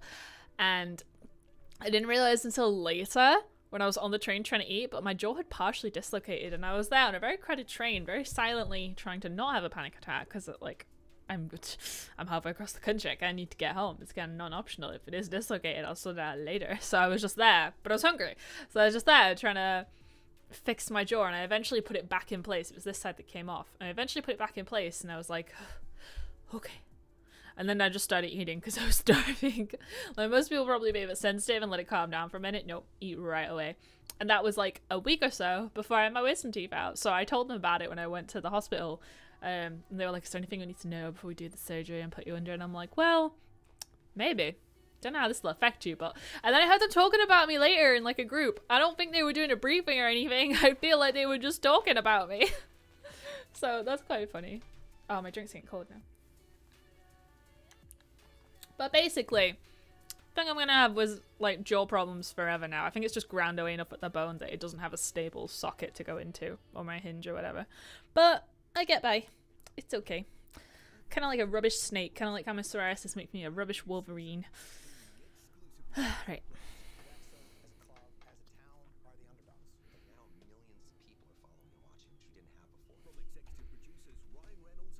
What is this? Shut up. Stop giving me flies. I'm just gonna have to talk nonsense until it goes. Okay, so I want the content creation tabs, and we have this. And those are my blogs that I've got tags with content creation on them, which are pretty much all my blogs. I need to catch up and write more blogs, to be honest. The one thing I want from AI is I want to be able to put in a video I've made and said, turn this into an SEO optimized blog in the writing style of all of the blogs that exist on the website. That is the only thing I really want AI for, because as we can work out, my thoughts are best expressed verbally, visually, with my actual mouth. Trying to put it through into the written word. I'm a good writer, and I know that because people are paying me to write for them, and because I have had like published written works, like poetry and news articles and stuff. Ever since I was a kid, I've always been like getting success with writing. But it takes so much more time for me to think of it that way. So that's what I want AI for. Okay, so I want this link. Click here to learn more about content creation. Link. Okay. So then we got that, and then we want to get the footer. Because this footer, like the making it smoothly go into the actual footer itself, is like, I need to have the page divider to make it look that cool. So I have to copy it onto every single page. So let's get this. Copy. And paste it onto my new page. Paste. Okay.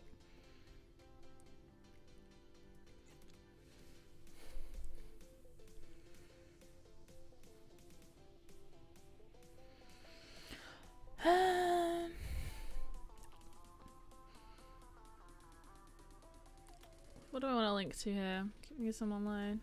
For my content creation page, I feel like I could be like, don't want to make your own? Check out our store, but want to keep learning how to spell about digital marketing. Read our blog.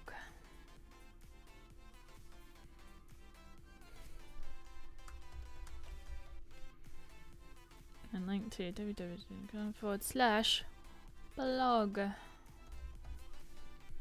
Okay.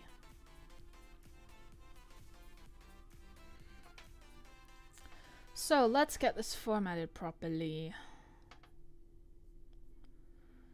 So this all looks fine. This looks fine. What is the sales funnel?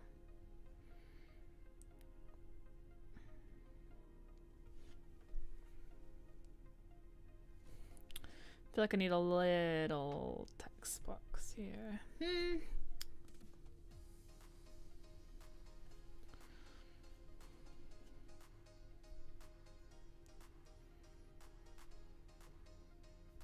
So this is our H1 heading.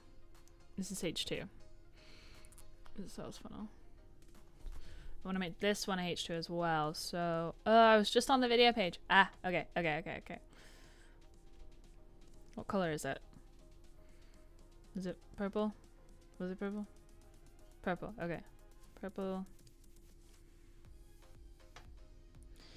Nope, gotta go to the videography page.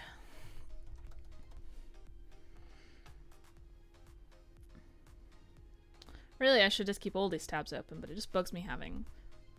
No, that's a lie. It doesn't bug me having a lot of tabs. It bugs me having like a million website tabs open, because before I got a better hosting provider, it would just freeze up my whole website and make everything slower, and I just couldn't do a thing until it was done. Okay, purple. Edit.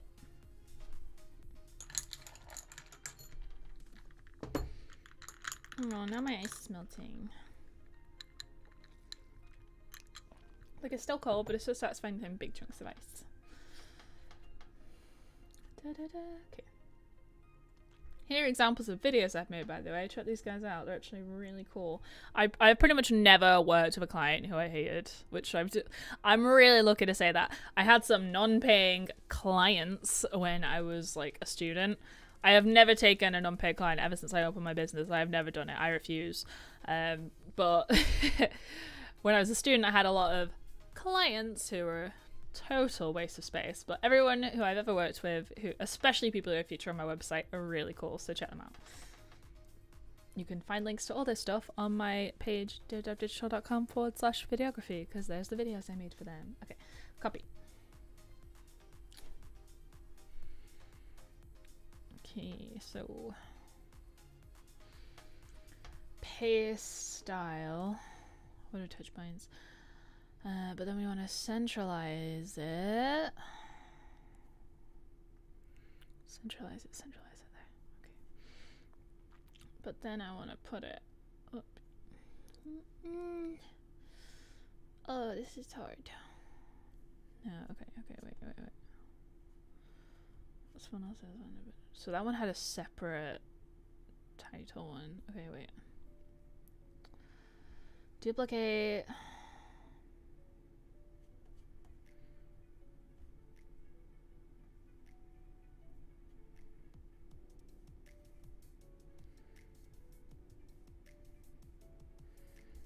Okay, copy and then paste style.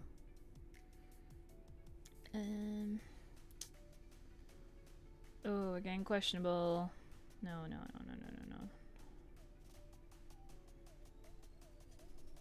Okay, so we want no bottom one.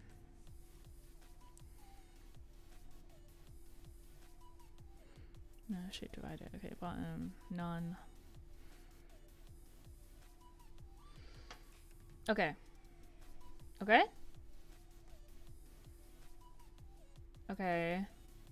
So we want less padding. Oh god, alright. Let's reduce. Just keep reducing. 0. Just gonna zero that out. 0. What are touch points? Copy. Paste style.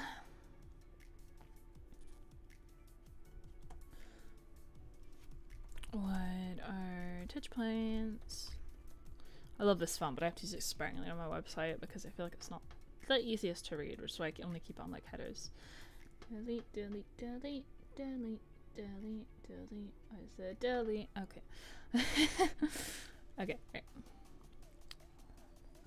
Heading, I want 0. 0. Will that good? Yeah, I don't inherently need the padding on these either. It was just for that certain page, so 0, 0. Okay, feel like this is looking a lot better now. What are touch points? Give you a little padding on the bottom, like 10. 10. This is styling. So I feel like the way I would describe... Oh no, now I need 10 up there. Okay. 10?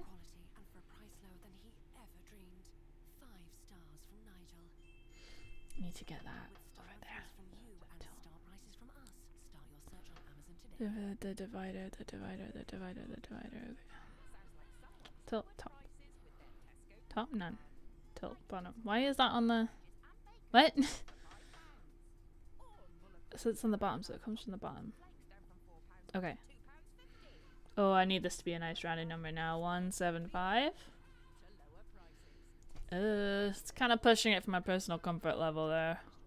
165 maybe. 165. Okay, 165 is acceptable. Because 1670 is going to be weird. But okay, right. What is the sales funnel? So that is there, and then we got the different individual points of the sales funnel. And then we got that there. So we had the little section. Okay, so this is a H2 heading. This is a H2 heading. That's a H2. And then this is a H3. But this doesn't know it's a H3. So that's a H3. And that's a H3 because we've got to get hierarchy, right? Or else it's all going to go to pot. So this one's a H3 as well. H3 because otherwise how are the bots going to know? H3. H3. H3. Okay, so this one is a H2, and that knows that.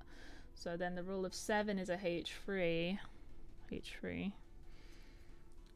and then this is a H2, and it knows that. Okay.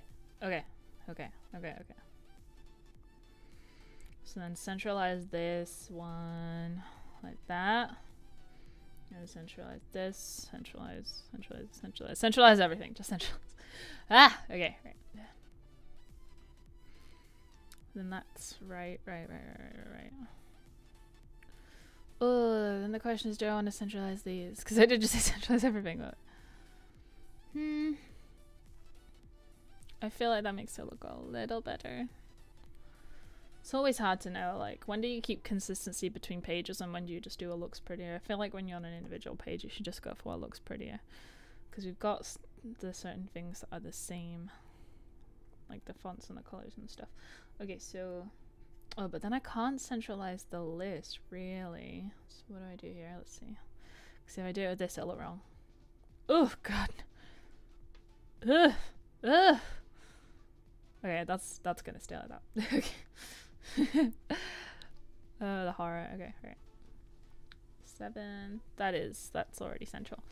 Make this one centralized. And that's actually gonna make the slant easier to accommodate. That looks better. Okay. Central. This needs some padding, because that's not gonna work. That needs some space away. Separation. Okay. On bottom.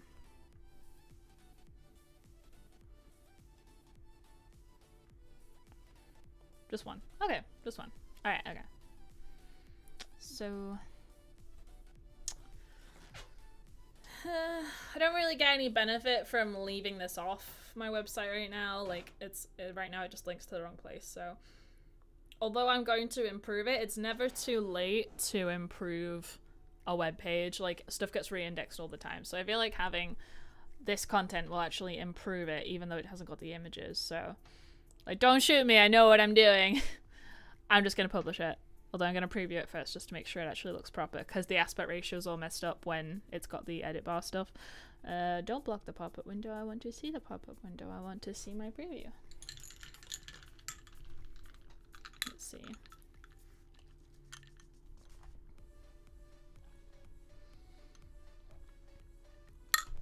It is not ideal. But I actually think that looks pretty damn good. Like, it just needs the rich media. And I think that's acceptable for what I need it for. Alright, publish that. And then real quick, I will show you, while that's loading, and we'll give that a second to process. So let me go on to my Adobe stock. You'll see that I made a sale since last time I went live. I maybe made a couple. I can't remember exactly what I had when I last went live. But I've had none of my images reviewed. And we did that like a month ago. So unless it's changed in the time I've been streaming, just giving it to load. Okay, so I had 71 originally.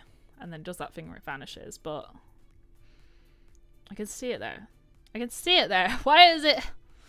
Unless it's rejected every single one of them right now. Nope, not rejected, so 71. There we go. They're all still in review. It says it could take up to 4 weeks. It used to take like a few days. And this new delay, Adobe stock, has just been from since they've started accepting AI content. And I can't say I approve of it because the moral argument around using AI anyway, I don't agree with it. I'm sure my content's probably been used to generate AI stuff and I don't appreciate it, but I wouldn't know. I haven't taken time to research it. But yeah. So that has, let's go to change to dip.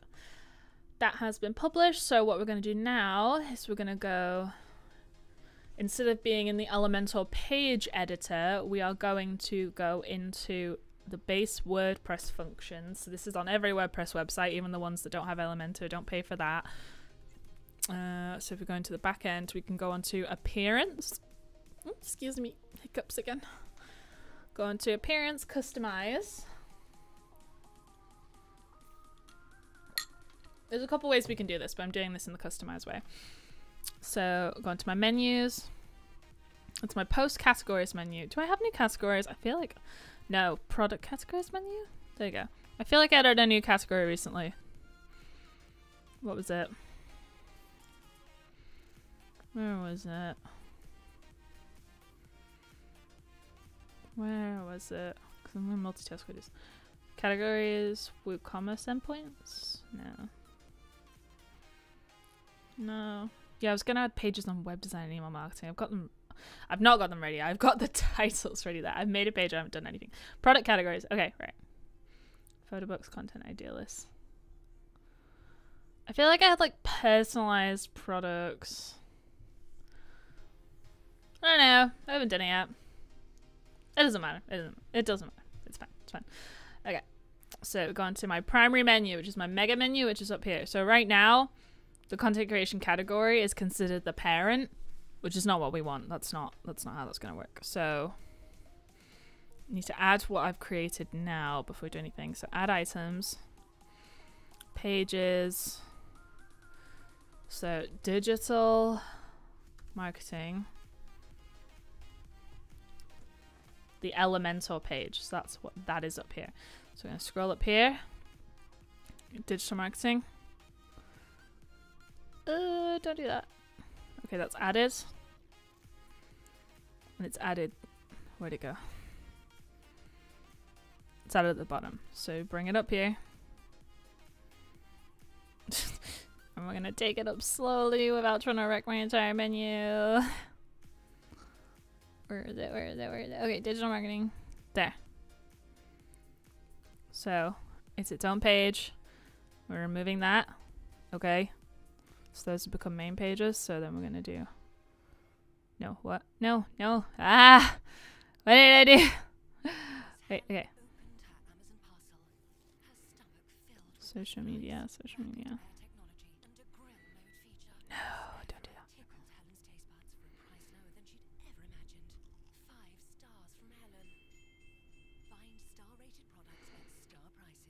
that. Oh, the focus right now, can you tell?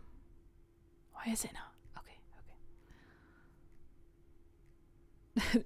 I am evacuating, and I'm going to do this the other way, because that's complicated. Yep, lose the changes. Let's go and do this the more simple back-end way. I wanted to do it the pretty way, but never mind, because I'm not going to mess that up right now on my live website. It's better to accept a failure than to ruin something that you've worked hard on. It's a very obscure moral lesson. So instead, we do it here. Primary menu. So we're going to add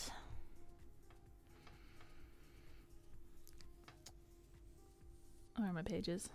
Pages here. Most recent, digital marketing. Add to menu.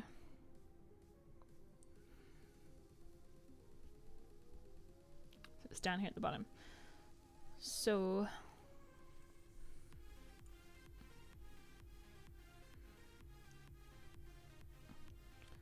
if I just edit it.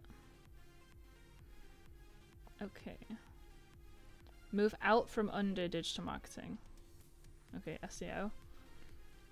And then do this one. Move out from under SEO. Okay. Digital marketing. Removing this from the menu. So we're gonna bring up digital marketing up here. Oh, come on, keep scrolling. I don't want to let go. Alright, currently it's above the shop. Never mind. Digital marketing. Collapse that so we get more scrolly space. Oh, it's like I'm disarming a bomb. Right. So social media marketing goes under there. And SEO goes under there as well.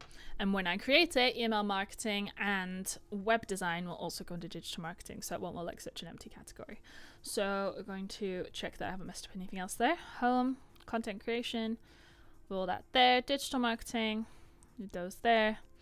About the owner, it goes there. Blog, shop, my account, so all the account functions, and contact us. Okay.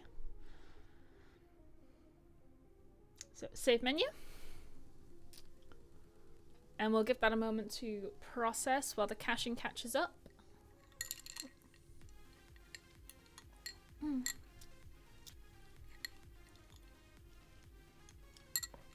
It's going to take a solid moment.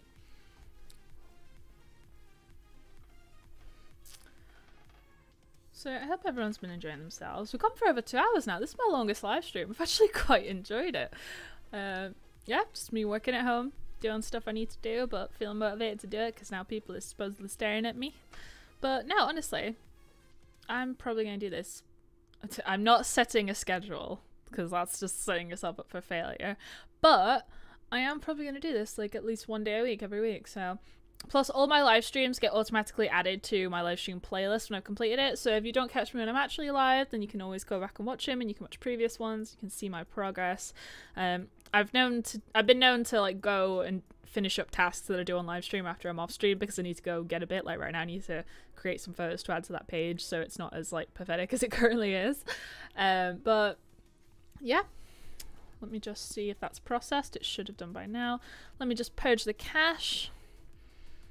Caching is like a saved version of something, so it doesn't have to load it fresh every time, and then it can actually get a faster loading page thing. So now if we go to visit site, open the new tab, check it out. So closing the page that we were working on before, we're on our home page. Now click on content creation, it will still take us through to the categories of the posts on the blog. But if you click on digital marketing, it will now take us to the parent page. So I just need to grit some photos for that parent page, and then I'd say we've got a solid parent page done. So yeah, I think I'm gonna start wrapping up now because like I said, I do still need to record my proper video, which I'll probably do on the sales funnel now because I'm quite interested in that. I'm just gonna check what my friends said they're picking up tomorrow because maybe I can... Oh wait, let me respond to my boyfriend. I'm just wrapping up.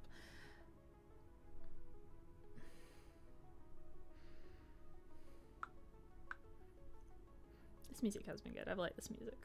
Okay, so if I can just check what my friends said that they were picking me up, then maybe I can record it tomorrow morning before I get all icky. Oh, they'll get me at 10:15. Oh. If I can be an early bird, then I can probably record my video beforehand. I think it's getting to... I've always been one who has tea really early because I did that thing where I would go to school, and like when I went to primary school, literally, like it carried on my entire life. But when I went to school, I would eat then, and then that sort of breaks up my day, and I can then have my free time, and I don't have to worry about doing anything later. So once I wrap this up and get all my like after stream stuff finished up, then I will probably make some food because I'm kind of hungry. Not really starved, but I'm kind of hungry. Bing.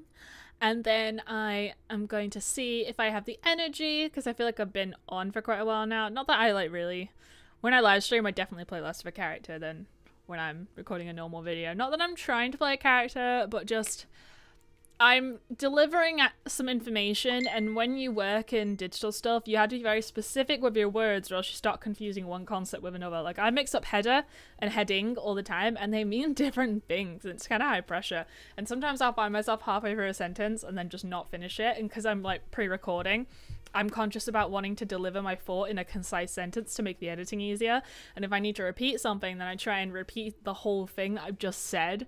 And because I don't script properly, I just write like talking points. That's kind of hard to do. So hopefully I'll be able to record tonight, but if not, I'll record tomorrow and that'll be okay. But I've had a lot of fun and hopefully we'll see a live stream soon of me doing my photo shoot, because shooting conceptual stuff like digital marketing shots means I kind of need to shoot the equipment that I would be using to shoot, and it's kind of difficult. But yeah, I'm going to say, I'm going to wrap up now. Thank you for watching. Check out my links in the chat for where you can buy my products to support me. I have my own online store, dibdabdigital.com/shop. And if I can sell some more digital products or some new customized content calendars for you people who need help with digital marketing content strategy, then I would not only love to help you with that, because it's one of my favorite things in the world, coming up with ideas for content and actually, you know, getting stuff produced for people to see online, but it would mean I could do more of this without having to be too concerned about when I need to stop and sleep. So, thank you very much and have a good day.